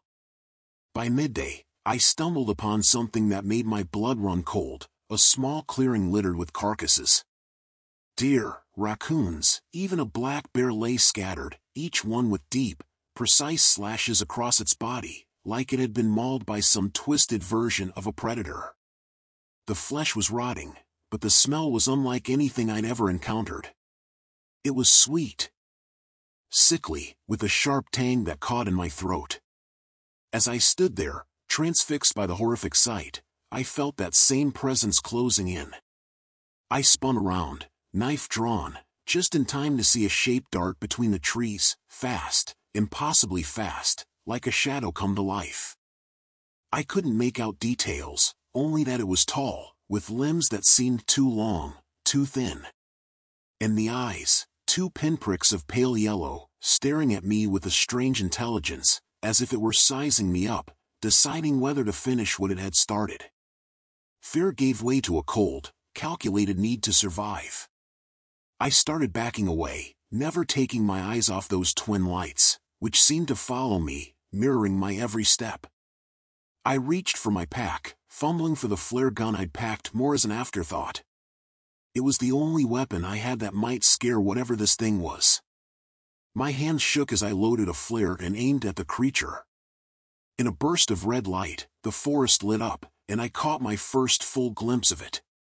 The creature was humanoid but twisted, its limbs too thin and elongated, skin stretched tight and pale as bone. Its face was sunken, a void where a mouth should have been, but it was the eyes that held me, the empty, hungry look of something that didn't belong in this world. The flare startled it, sending it darting back into the shadows, but I knew it wasn't gone. It was waiting, testing my resolve. I took off, sprinting down the trail, my heart pounding in my ears. Every so often, I'd hear a rustling behind me, just out of sight, as it matched my pace, letting me know I couldn't outrun it. As dusk settled, I knew I couldn't keep up this pace much longer. My legs ached, lungs burning from the exertion, but I had to stay sharp. Every few yards, I'd pause, scan the trees, and press on, hoping to lose it in the dense forest. But every time I stopped, I'd catch a glimpse of those yellow eyes, floating just out of reach, never closer, but never far enough. I stumbled upon a creek and, without thinking, splashed across to the other side, hoping the water might throw it off. When I looked back, the creature had halted at the edge of the creek, head tilted, watching me with what looked almost like curiosity. It didn't cross, just stood there, motionless. With my pulse racing and my options running out, I knew I couldn't keep running forever. I was exhausted, and whatever this thing was, it was just biding its time. I had one flare left, but I doubted it would scare the creature off for good. I needed to confront it, here and now, before it wore me down to nothing. I moved away from the creek and into a dense cluster of trees, using the foliage as cover. It was risky, but I hoped the thick trunks would limit the creature's movements, maybe slow it down enough for me to get the upper hand. I crouched low, breathing as quietly as possible, and waited. Minutes felt like hours as I listened to the eerie silence. My heartbeat echoed in my ears, and the forest felt like it was closing in, every branch and leaf holding its breath along with me. Then, I saw it. Those yellow eyes glinted between the trees, closing in slowly, deliberately. It moved with a dreadful grace, its limbs bending in ways that defied nature, like a marionette on invisible strings. I waited until it was within a few yards, until I could see the unnatural stretch of its limbs, the tight, pale skin wrapped around its frame. I gripped my knife, knowing it was a long shot, but it was all I had. The creature paused, sensing me, and in that split second, I fired the flare. The red burst of light illuminated the creature fully this time, and I saw every horrific detail: the gaunt face, the sharp, angular limbs, the hollow sockets where its eyes should have been. It let out a shuddering hiss, recoiling from the sudden light, and I seized the moment. I lunged forward, aiming for the creature's neck, hoping to hit something vital. My knife sank into its flesh, but it felt wrong, like slicing through sinew and dried leather rather than skin. It let out a chilling, guttural wheeze and swiped at me, its claws catching my shoulder. Pain seared through me, but I held on, twisting the blade deeper. The creature thrashed, its movements frantic and wild. I felt its claws digging into my arm, tearing through fabric and skin, but adrenaline drowned out the pain. I yanked the knife free, stumbling backward as it staggered, clutching at its wound with long, bony fingers. The flare was still burning on the ground, casting flickering shadows over the clearing, and I could see it struggling, weakened by the wound. Without hesitating, I grabbed a nearby branch, thick and heavy, and swung it with everything I had. The wood cracked against the creature's skull, a sickening sound that reverberated through my arms. It let out a choked screech, staggering backward, its thin limbs buckling under its weight. I swung again, this time aiming for its neck, and the impact sent it sprawling to the ground.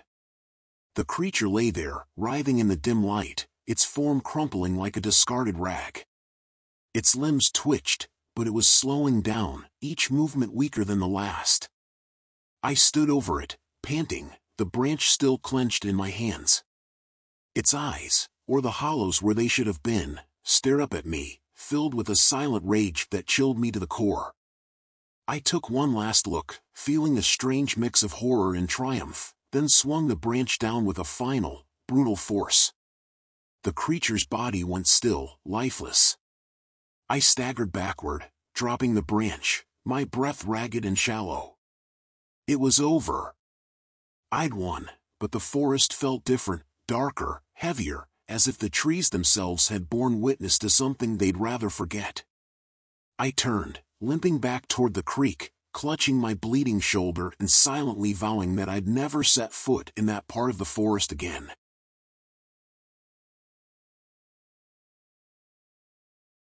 I'm Aaron Dempsey, and I work as a wildlife photographer. This happened to me on November 3, 1991, when I decided to take a break from my usual work in the Smoky Mountains and head out west to the Bitterroot Range of Montana. I needed some time alone, a chance to clear my head and focus on something different. It was just me, my camera, and the silence of the wilderness, exactly what I thought I needed. I've always been the kind of guy who enjoys his solitude, and as a photographer, I've spent countless hours by myself, waiting for that perfect shot. But this time, I got more than I bargained for. I rented a small, isolated cabin deep in the forest, far from the nearest town.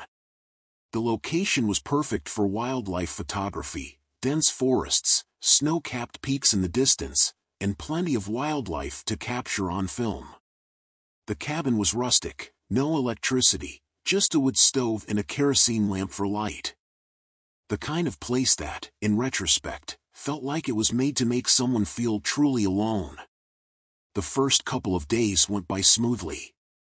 I spent my mornings hiking the surrounding trails, setting up my camera in hidden spots, hoping to catch a glimpse of wolves or maybe even a bear. By noon, I'd trek back to the cabin, eat something simple, and review my shots. It was peaceful, almost too peaceful. It wasn't until the third day that things started to feel off. I was on a trail about 4 miles from the cabin, following the edge of a narrow creek that snaked through the forest. The weather had shifted that day, and a heavy fog had rolled in, making the woods feel claustrophobic. The temperature had dropped, and I could see my breath hanging in the air. I remember stopping for a moment to adjust my camera when I heard the sound of branches snapping in the distance. At first, I thought it was just a deer, maybe a moose. But the sound kept getting closer, and it didn't feel like an animal anymore. The steps were too slow, too deliberate. I stood still, listening, my heart pounding a little faster with each second that passed. I didn't see anything, though, just the thick fog and the shadows of trees. After a few minutes, the sounds stopped altogether, and I convinced myself it was just my imagination playing tricks on me. That night, back at the cabin, I couldn't shake the feeling that something had been watching me out there. I brushed it off, telling myself I was being paranoid. I mean, the forest was full of sounds, animals, wind, maybe even other hikers. But the unease lingered, gnawing at the back of my mind. On the fourth day, the weather worsened. A storm was brewing, and the winds howled through the trees, rattling the windows of the cabin. I decided to stay close to the cabin that day, figuring I'd wait out the storm before heading deeper into the forest again. I spent the day inside, going over my photographs, trying to relax. But something felt wrong. Around dusk, I heard it again, the sound of footsteps outside the cabin. Heavy, slow, deliberate steps, crunching through the snow. My first thought was that it might be another hiker, maybe someone lost in the storm, but there was something about the way the steps paused every few seconds, as if the person was listening, or watching. I grabbed my jacket and cautiously opened the door, peering into the fading light. The wind whipped through the trees, and the snow swirled around me, but there was no one there.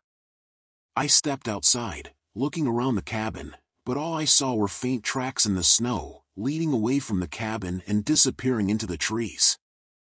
I didn't sleep much that night. Every sound, every gust of wind had me on edge, and I kept imagining those footsteps circling the cabin. By morning, the storm had passed, but the unease remained. On the fifth day, I decided I needed to head back to town. I packed up my gear, loaded it into my truck, and started the drive down the narrow dirt road that led back to the highway.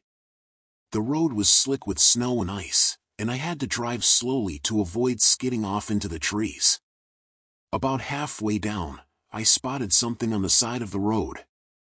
At first, I thought it was a deer, but as I got closer, I realized it was something else entirely. It was a man, or what was left of him. His body was twisted in an unnatural position, half buried in the snow, his clothes torn and bloodied. His face was frozen in a look of terror, eyes wide open, staring into nothing.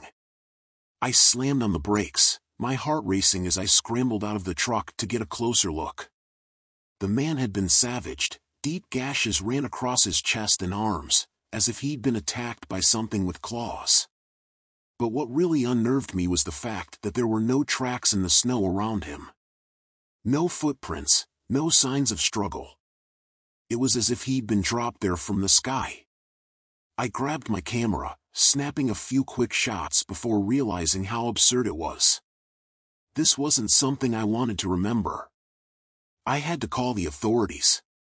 But as I reached into my pocket for my cell phone, I cursed myself. There was no signal this deep in the woods. Panic set in.